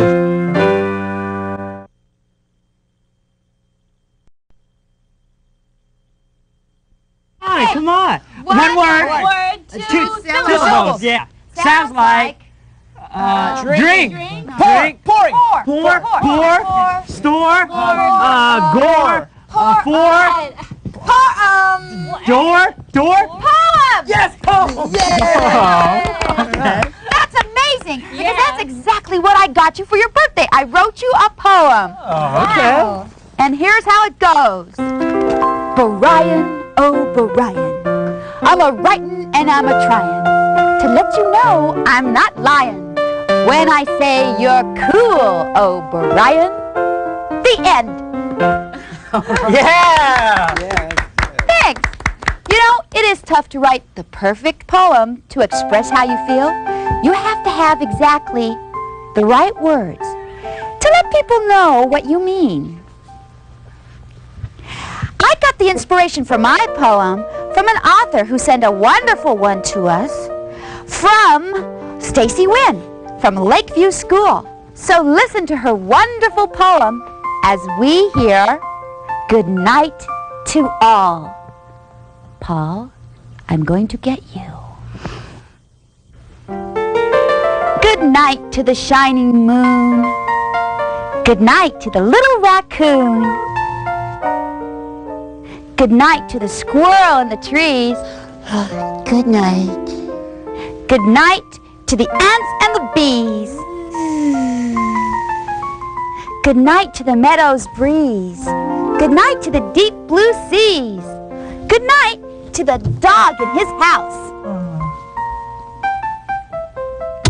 Good night to the world, as quiet as a mouse. Good night to all. The end.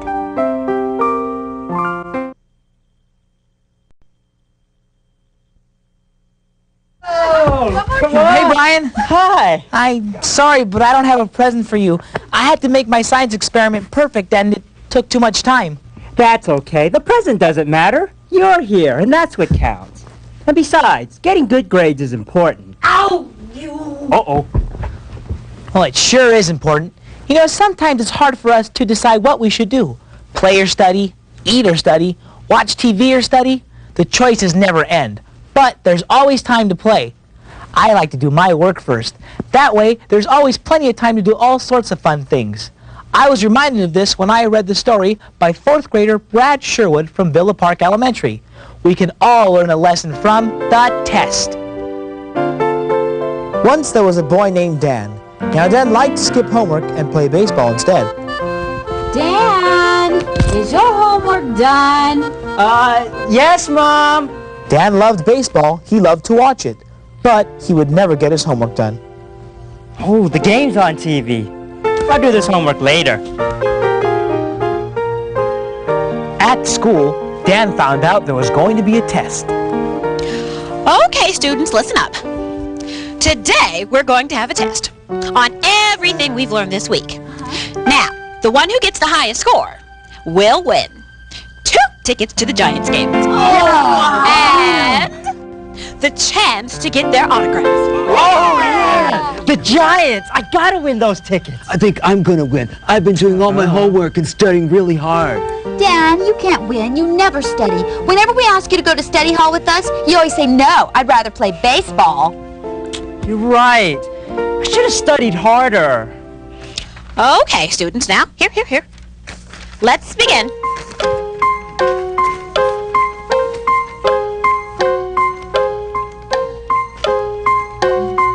The next day, the students found out the test results.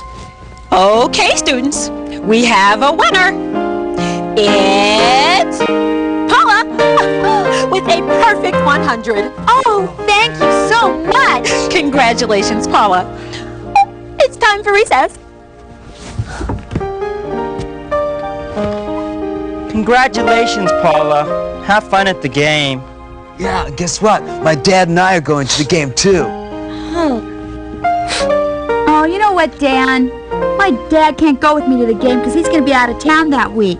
So, you want to go with me? Would I? Sure. Okay, but only if you promise to go to study group with us and to try a lot harder. I promise. Okay. Dan had learned his lesson. He would never forget to do his homework again, and he would always do his best.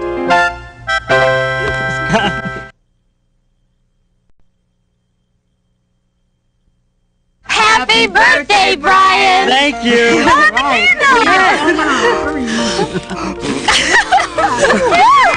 Hey, how many candles did you put on this cake? I'm not that old. I know, but it's better to have too many candles than none at all. Have you ever been caught without candles? Like, let's say during a blackout, and you can't see at all? I have. And I remember the important thing is to stay calm and be prepared in an emergency. Third grader Mark Herman from Henry Elementary reminds us to stay calm in his thrilling story, The Storm. It was a Friday, a nice day until there was lots of clouds and heavy rainfall. The winds were strong. The weather's not good, Mom. Look, the winds blew off the Smith's garage door. Well, when are you coming home, dear? I don't know. The building next door got struck by lightning. Oh, just got hit again. Everybody has to stay inside. You and Mark aren't scared, are you? Oh, no, dear. Oh, no. The lights just went out. Look, I want you to go over to Grandma's and wait out the storm. I'll get there as soon as I can. Goodbye, honey. Goodbye, dear. We'll go to Grandma's house. Okay. It'll be fun.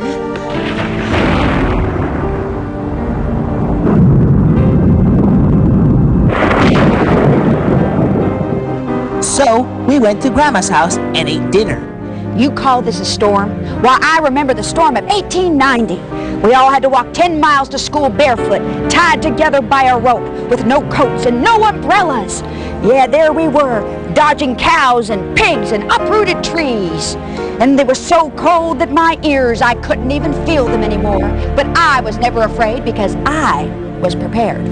I always carried my water, my flashlight, my trusty candles, and above all, my powdered eggs. Eat up! Come in! Oh, there he is, the hunky power man. Hi, everyone. As you can see, the lights are back on, and it's safe to go outside. Are those powdered eggs? Yes. Finally, my dad arrived. Oh, Dad, you made it. Were you scared? Oh, a little. Oh, we can go home now. Yeah, thanks, Grandma. And I'll always remember to have plenty of flashlights and candles. And don't forget the powdered eggs. Powdered eggs? Our cable TV came back on and we were back to normal again. But none of us would ever forget the storm. The end.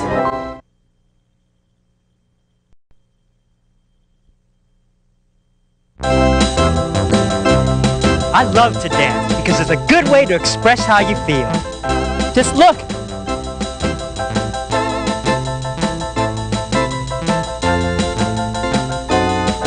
You know, their dancing reminds me of a very creative story where the main character just can't stop dancing. It comes to us from second grader Tara Brecken of Rios Elementary in San Diego, California. Let's watch The Dancing Princess. Once upon a time, there lived a king, a queen, and a princess. The king and queen enjoyed a quiet life, but their daughter always danced. She danced when she was happy. She danced when she was sad. She danced all the time, and this drove the king and queen crazy. Daughter, you must stop dancing. You'll pass out. You'll get too thin. Look at your mother and I. We can dance.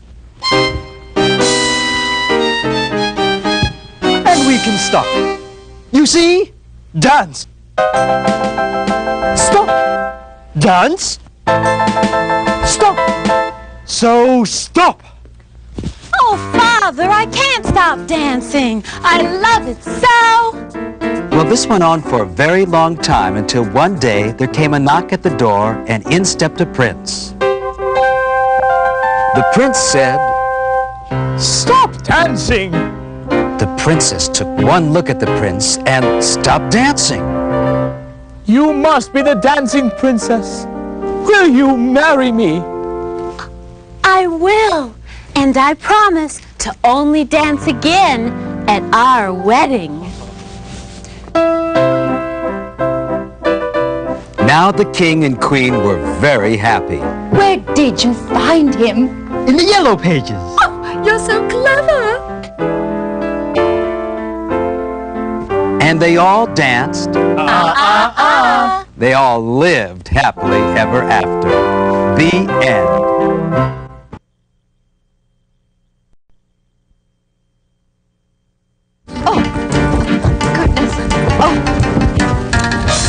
Too much sugar. I told them not to eat so much sugar, but would they listen to me? No, I'm just the caterer. I could try some carrot sticks, but no. And now look at the party. Moderation is the key when you eat candy. You can eat a little bit, but in moderation. I learned this important lesson from a 5th grader by the name of Colin Devane from Rock Courageous Elementary School in Fountain Valley, California. Come with us as we learn about moderation, as we see Attack of the Ninja Junk Food. One day, in the castle of Lord Ice Cream Sundae, His Majesty shouted, "I must take over Lord Low-Fat-Milk's kingdom, steal his transmogrifier box, then I will turn his tofu man into a candy bar, and then I will turn Lord Low-Fat-Milk into a stick of butter." Ha ha ha ha ha! But Your Majesty, What is it, my trusted sidekick, Beef Chucky Bob? Lord Low-Fat-Milk's army is very powerful and could easily overpower us with his tofu man. I know that, you nutcase. That's why I have rounded up Neapolitan Ninja to fight for us. But Your Majesty, what if Lord Low-Fat-Milk's spy, baked unsalted sunflower seed, should overhear us and ruin all our plans? That's why I added butter to the bacon, doubled the glaze on the donuts, deep-fried the potato chips, and tripled the security. And I also changed the password. You mean the password cholesterol? Shh! Now to prepare. Yeah. Sunflower Seed Spy had been listening to it all.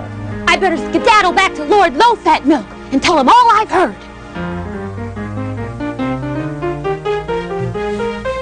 Sire! Pant! I've been spying on Lord Ice Cream Sundae. He's planning on attacking the castle at dawn. He's going to try to steal the royal transmogrifier box and turn us all into candy bars, and you, butter. And he's using Neapolitan Ninja. Have no fear. Our arteries are clear. We'll be ready because I have a plan. Hello, testing, hello. Everyone in my kingdom, quick, into your fridge. We'll turn up the heaters and melt any ice cream that comes our way. Now, Sunflower Seed Spy, go get our secret weapon, Tofu Man.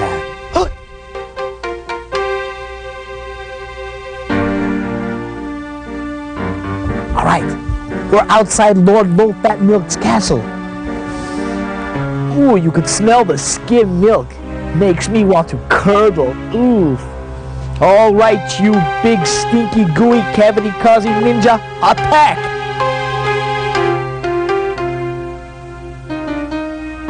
All right, Tofu Man. You must save the right of every person to have proper, nutritious food when they want to. Don't do it for me, but do it for all the millions of toothless children out there who want to have healthy teeth and gums. Not to mention nice waistlines. Go, save our kingdom. Never fear, Tofu is here. Neapolitan Ninja, do you give up? Never. Take this! That was disgusting. Here, have these carrot sticks.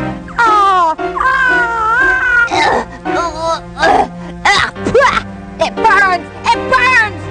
Take this! Whipped cream! It's not even fat-free! How low will you go? And now to finish you off with a maraschino cherry!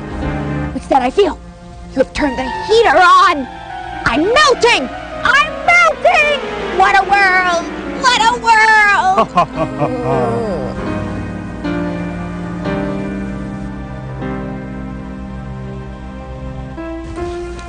We lost, Your Majesty. The Neapolitan Ninja is no more. Where will we go? What will we do? Well, you would probably be a doggy treat for some mangy mutt now. But I changed my ways. You can't make everyone like you. So I decided to divide my kingdom up into 3 sections. Regular, low-fat, and fat-free ice creams. And then they'll like me. They'll really like me.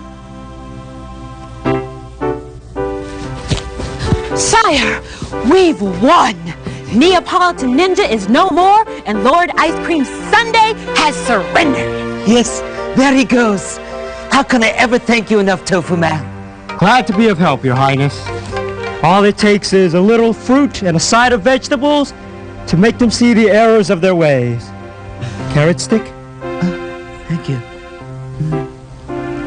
And so the kingdom was saved. Wholesome food had triumphed over junk food once again. The end.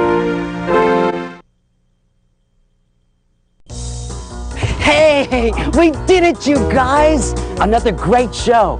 Thanks to all those wonderful writers out there who sent stories to us. You know, we appreciate every story you submit to us, and we read every single one of them, and it's really hard to choose what stories you're going to see each month. But we always get the job done, thanks to you and a little bit of teamwork on our part. So be a part of our team. Keep sending us your stories, poems, and fairy tales so we can get a good workout. Together we can share our talents and our creativities and have a really good time doing it. Come on, everyone. I'll race you to the next show. On your mark, get set, right away! This has been Right Away. If you'd like to see your students' writings come to life on our show, call the Imagination Machine at 714-771-2499, and we'll send you some information. Now every day I write another story, poem or adventure tale. When I'm using my imagination, I know I will never fail. It's fun making up a superhero. Super Chipmunk saves the day! Here's a mystery to keep you guessing. I just love to write away. Let's have some fun, now we've begun. Just keep on writing cause it's so exciting. Right away, right away, right away, right away.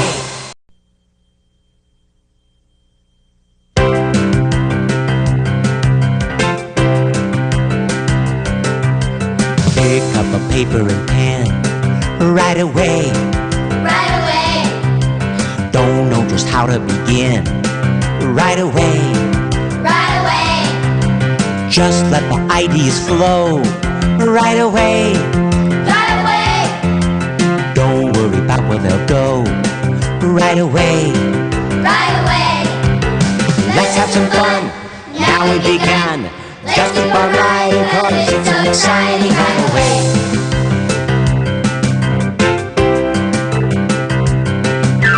Let's have some fun. Now we began. Just keep on riding, cause it's so exciting. Right away. Right away. Right away. Okay, I know we're down 50-0. It's 10 below freezing out there. All our cheerleaders have gone home. And we have no more sports strength. But we can do it. Hey, why are you crying? I feel lost out there, Coach. I can't catch the ball. Everyone's booing at me. I'm a failure. No, you're not a failure. You hear me? You're never a failure if you go out there and you try hard. Believe me, I know. Even the littlest animal in the forest isn't a failure if he tries hard. You can do anything you put your mind to. You know how I know that? How, Coach?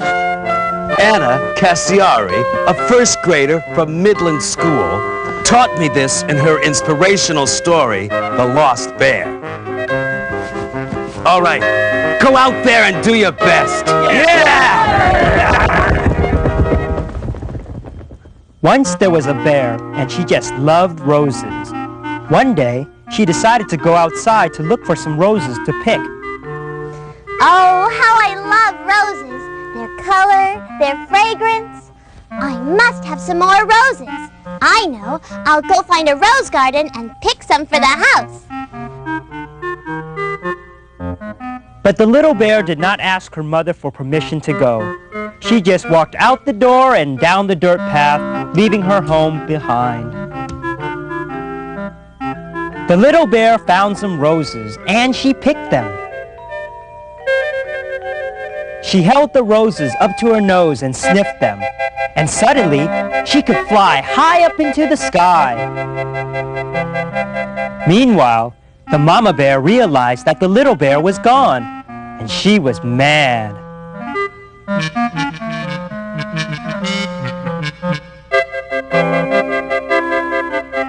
The little bear flew over her house, and when the mama bear saw this, she said, You come down here right now. So the little bear landed and ran to her mother. Here, Mama, I picked these flowers just for you. And guess what? If you sniff them, you can fly. Oh, well, that's very nice, dear. But you have done a very bad thing. You should never leave without telling me. For that, you must be punished.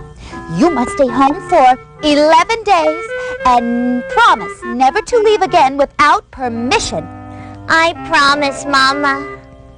And the little bear kept her promise and the magic roses, and they both lived happily ever after.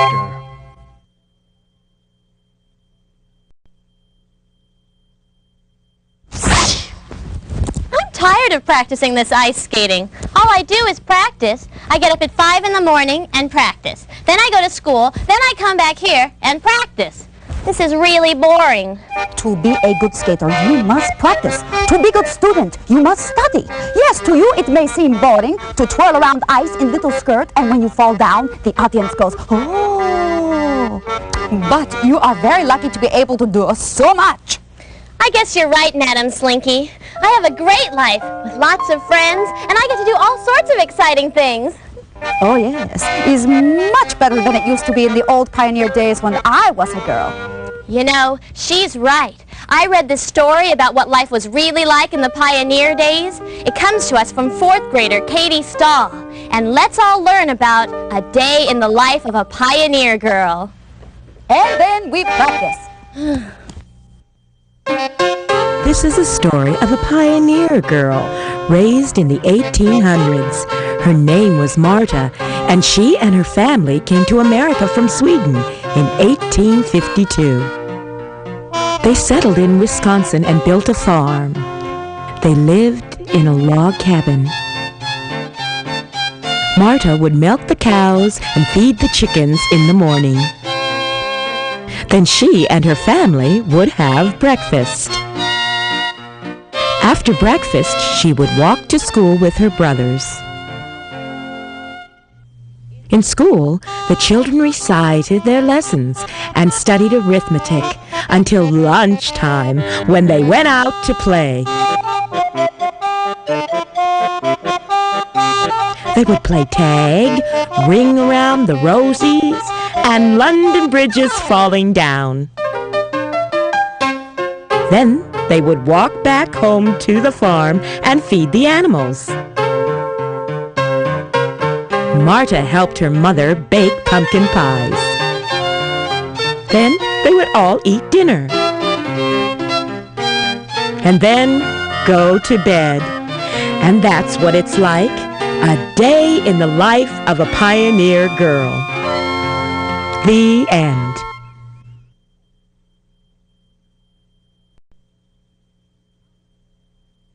All right, everyone. Today is the day we choose the new mascot for our baseball team. Yeah. Now, every team needs a good mascot to cheer them on. Now, you are all given numbers, so let the audition begin. Number 1 is the cheering chicken. Go.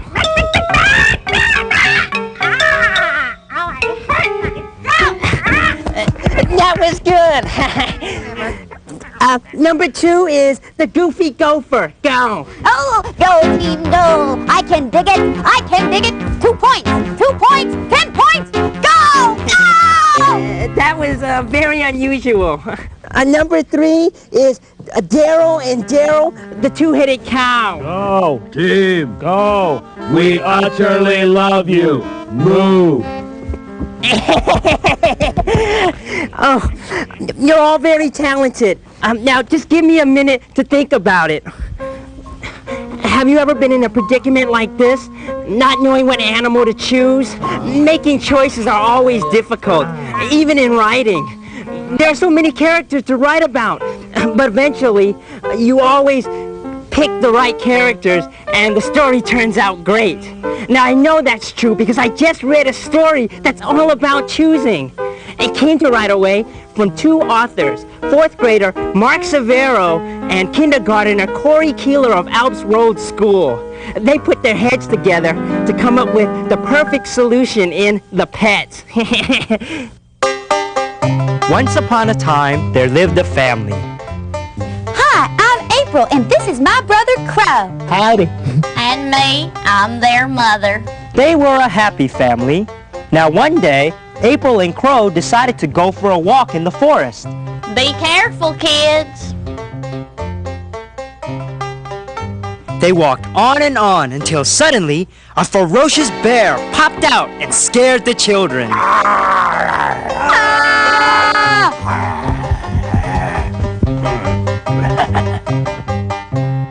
Once back home, they told their mother what they had seen. We saw a bear. Well, what did this bear look like? It was big and furry, and it had huge claws. Its breath was disgusting. It smelled like... Children, why don't you go back in the forest, catch that bear, and make him a pet?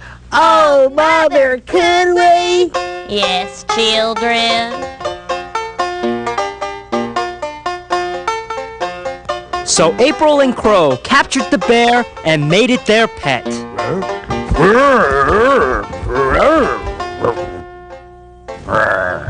All went well until the bear saw toast for the first time. He ate it all, leaving none for the family.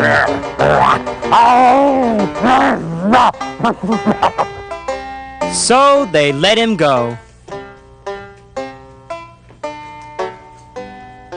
Months went by and the children were sad that they had no pet. So, April decided to go for a walk. She found a little cat. Oh, you're so cute. I'm gonna call you Little Lena.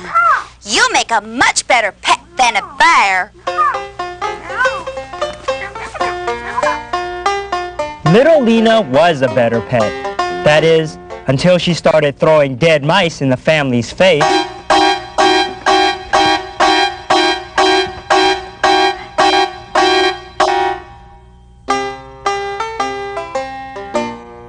Would the family never get a pet?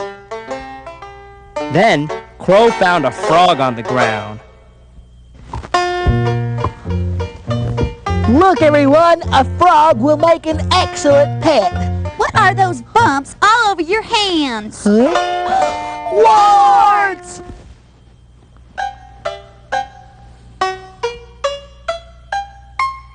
I'm sorry, children, but I don't think we'll ever find the perfect pet. Crow caught a very nice dog.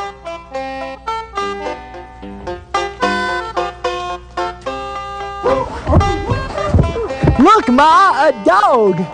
The dog became the perfect pet, and they never let him go forever. He is the perfect pet.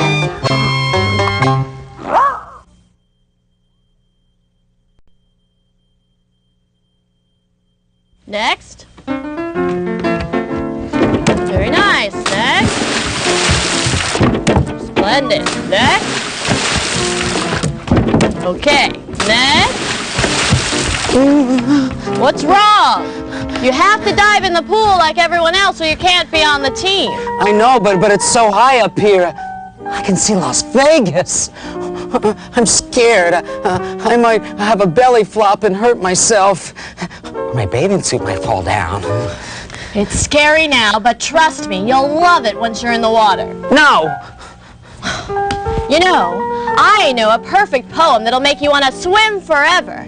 It comes to us from second grader Erica Bassaraba from Henry's school. You'll want to float on water once you hear My Dream. I was sitting in my boat. For dessert, I would make a float. Thinking about going for a scuba dive, I wanted to catch some fish to fry.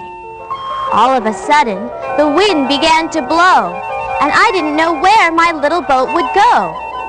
I knew my life was in danger, and what was about to happen was even stranger. In the water I went, down, down, down. I didn't know where I was being sent. Then I saw it with my own 2 eyes. A big old shark was coming. What a surprise! I hid in the underwater sand and found a scuba diver's hand. I unburied the scuba diver. He looked like the Sandman who sprinkles sand in my eyes when I'm in dreamland. Then I woke up and started to scream, "Ah!" Until I realized it was all just a dream. Come on, Paul. Jump on in. See, all you have to do is try.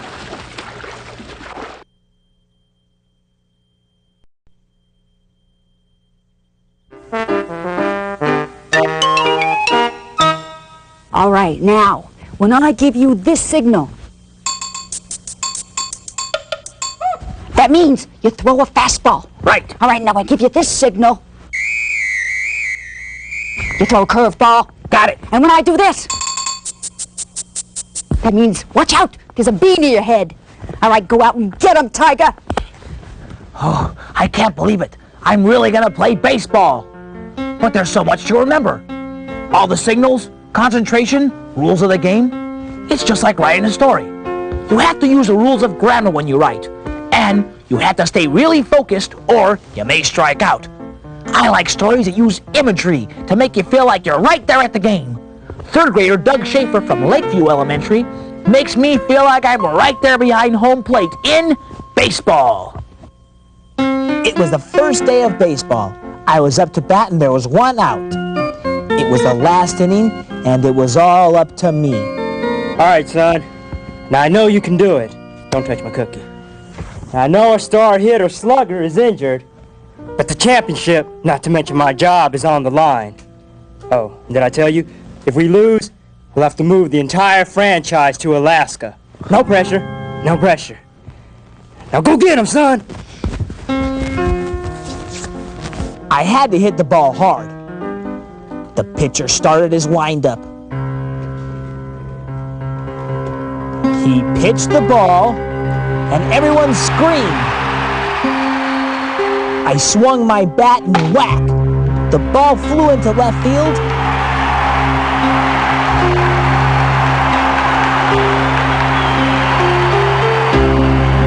I was running around the bases.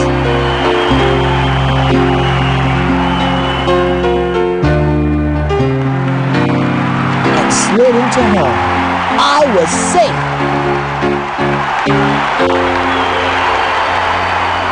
My coach tried to lift me up, and so did my whole team. We won 20-19. I felt so good. I knew you could do it, son! You're a hero! I love this game! Baseball, the end!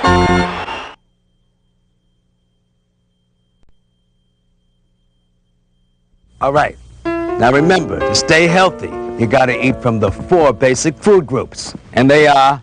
Grains, dairy products, meats, and burritos. No, Bruiser, not burritos. Think. Think.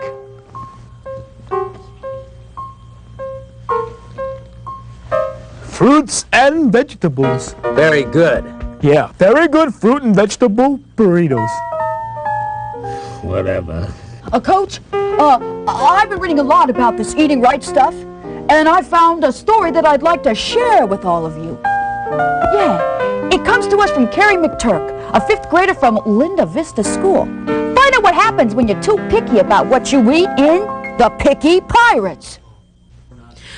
Once upon a time, there were some pirates that sailed on a ship called the Jolly Sausage Dog. They were very picky pirates, especially about their food. Me soap cod is too salty. And the ankles are swelled up. Arr, this fish is too fishy. It makes my breath smell foul. Ha. Yes! And me souffle is flat! You have a souffle? The captain had had enough and called for the cook. Cook! Cook! Yes, Captain? Yay, worthless cook! Can't you make anything we can eat? Why, of course I can, Captain. I can make carrot stew, carrot soup, carrot bread, carrot stew. Walk the plank, you swab! Now, the little cook didn't want to die, so he tried to run away. But eventually he was caught. I've caught him, Captain. Yeah, you took your time. Walk the plank. Not you, him!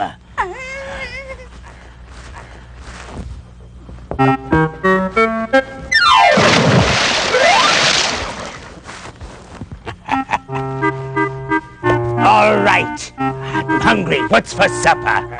Nothing, Captain. We've got no cook.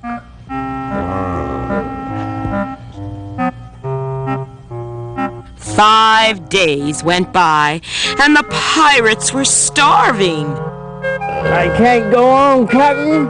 I'm too hungry. Oh, me belly's as empty as... Somebody else cook. Can you cook? Guess not.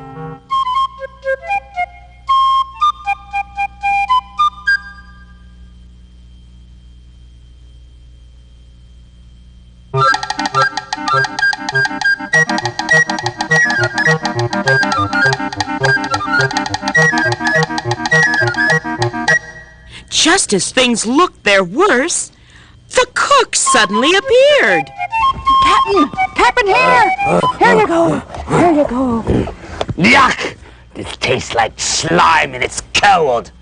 Mine is too hot. Ours is just right.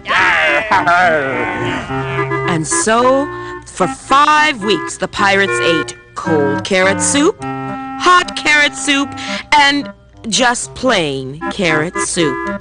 The pirates had learned a lesson. Always read the resume of a cook before you hire him. And be thankful for what you got, even if it's cold and slimy. Eat up, men! And the pirates never complained about food again. The end.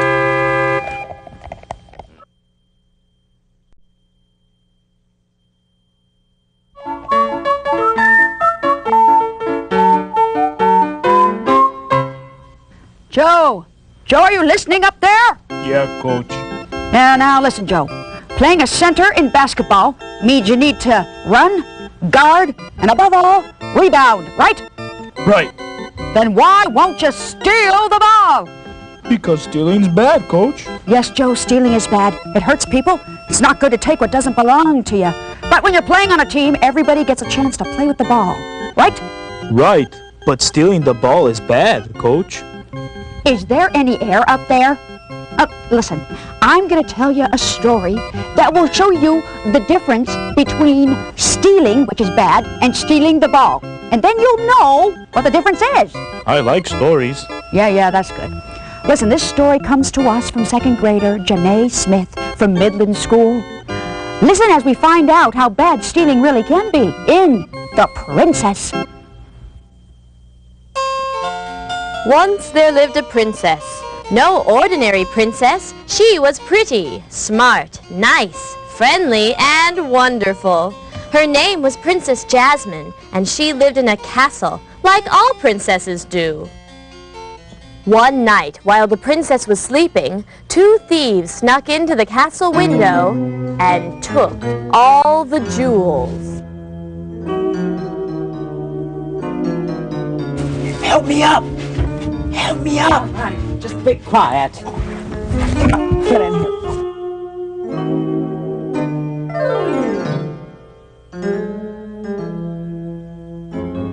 So here we are. Where are the royal jewels? In the jewelry box, you fool. Now, there, go get them.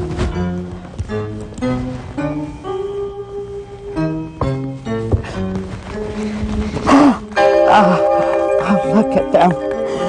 Oh, they all belong to me. You mean we. Oh, whatever. Let's do the dance of the jewelry thieves.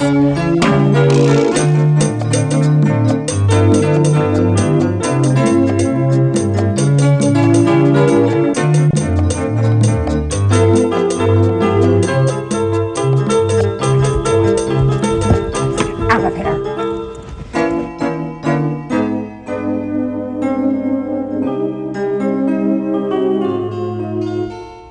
Soon, the princess awoke. I just had the strangest dream. I dreamt that 2 thieves came in that window, stole my jewels, and then danced around the room like a couple of fools. What a silly dream. And now, to see my jewels. They're missing! Father! Yes? My jewels! I put them right in that box right before I went to bed, and now they're gone! Oh, I told you a jewelry box wasn't safe, Jasmine. What will you do now? The only thing a sweet, wonderful, kind, nice princess can do in a situation like this, find those 2 dancing fools and make them pay! Meanwhile, at the thieves' hideout, 10 for me, 1 for you. 1 for me, none for you. Wait a minute. You gave me 1 too many. Oh, you're right. With all these jewels, I'm the wealthiest man in the world, and I will take over the world. Me too. Whatever. Okay, let's go buy some clothes with our new ill-gotten gains. Ooh, I like it when you use big words. Princess Jasmine had followed the trail of gold from the castle to the hideout. She entered cautiously. Oh, there are my jewels. I have them back. Oh no, the thieves are coming. I must hide. Can't believe I forgot the rest of the jewels. Oh, they're missing. Did you steal them? Huh? No, I wouldn't do anything like that. Aha! I've caught you both. What you have done is terrible. Almost as terrible as your dancing.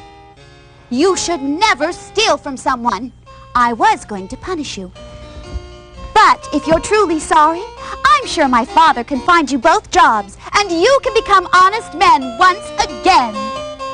Okay. And so, Princess Jasmine got her jewels back, and the thieves learned their lesson, and they all lived happily ever after. The end. So now, Joe, do you understand the difference between stealing and stealing the ball? Yes, but stealing's bad, Coach. Coach? Coach? Come on. You can do it. All right. Come on. All right. Give yourselves a hand. Congratulations. You've just climbed the highest hill in California. You should all be very proud of yourselves. Oh, we are. And it's all thanks to you. Oh, I never thought I could do anything like this. That's nice. When do we eat? You can see for miles and miles. And look at all those stars. Oh, it's amazing. Yeah, just wonderful. Hey, when do we eat? Oh, for goodness sake. Come on, everybody. Let's eat. Whew. Mountain climbing is exciting. Not only because you use teamwork, but when you reach the top, everything takes on a different quality. When you're way above the ground, you see everything in a different light. A perfect example of this comes to us from first grader Frank C. Ware of Midland School. Watch what happens when 3 boys enter the treehouse. Once upon a time, in a quiet town, there was a treehouse that 3 friends, Frank, Eric, and Anthony, had built. Now, on this particular night, the 3 boys were in their treehouse looking out the window. Nothing ever happens in this town. Yes, we built this treehouse, but there's nothing exciting to see. Hey, guys, look at that! What they saw was a giant flying saucer coming right towards them. You guys, I think I saw 2 aliens in that spaceship. Yuck! We must find a way to send those aliens back to Jupiter for good and save our planet. And I thought nothing happens in this town. Come on, let's go. Yes.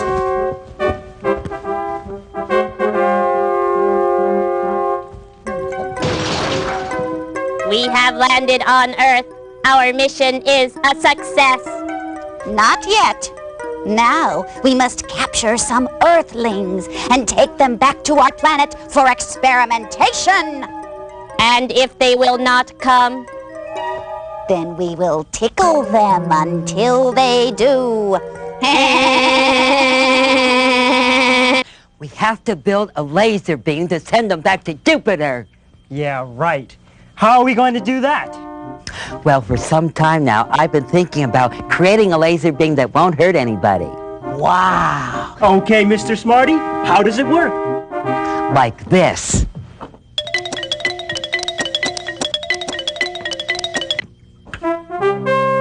Wow. Okay, Mr. Whiz Kid, how do we use it? We aim it at the spaceship and send it back to Jupiter. Meanwhile, the aliens had left the spaceship to find humans. Why is the air so brown? Pollution. They must clean up the air. Look, humans. Humans.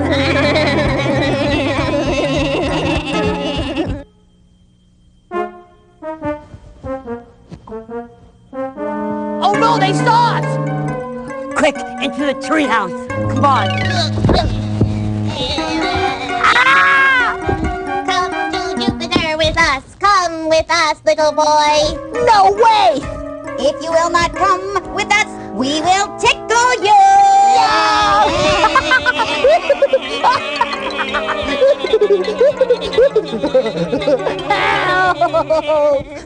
Oh no, they've got Anthony. And they're tickling him. Oh, Anthony's got away. Oh, good. He's running into their spaceship and they're following them. Anthony just came out. Hit the laser beam now, Frank. Frank shot the laser beam, and the spaceship blasted up into the sky, all the way back to Jupiter. Yeah, it worked! I'm telling you. Our mission is a failure. We have been blasted back to Jupiter. Not completely. After all, Earth is a strange planet.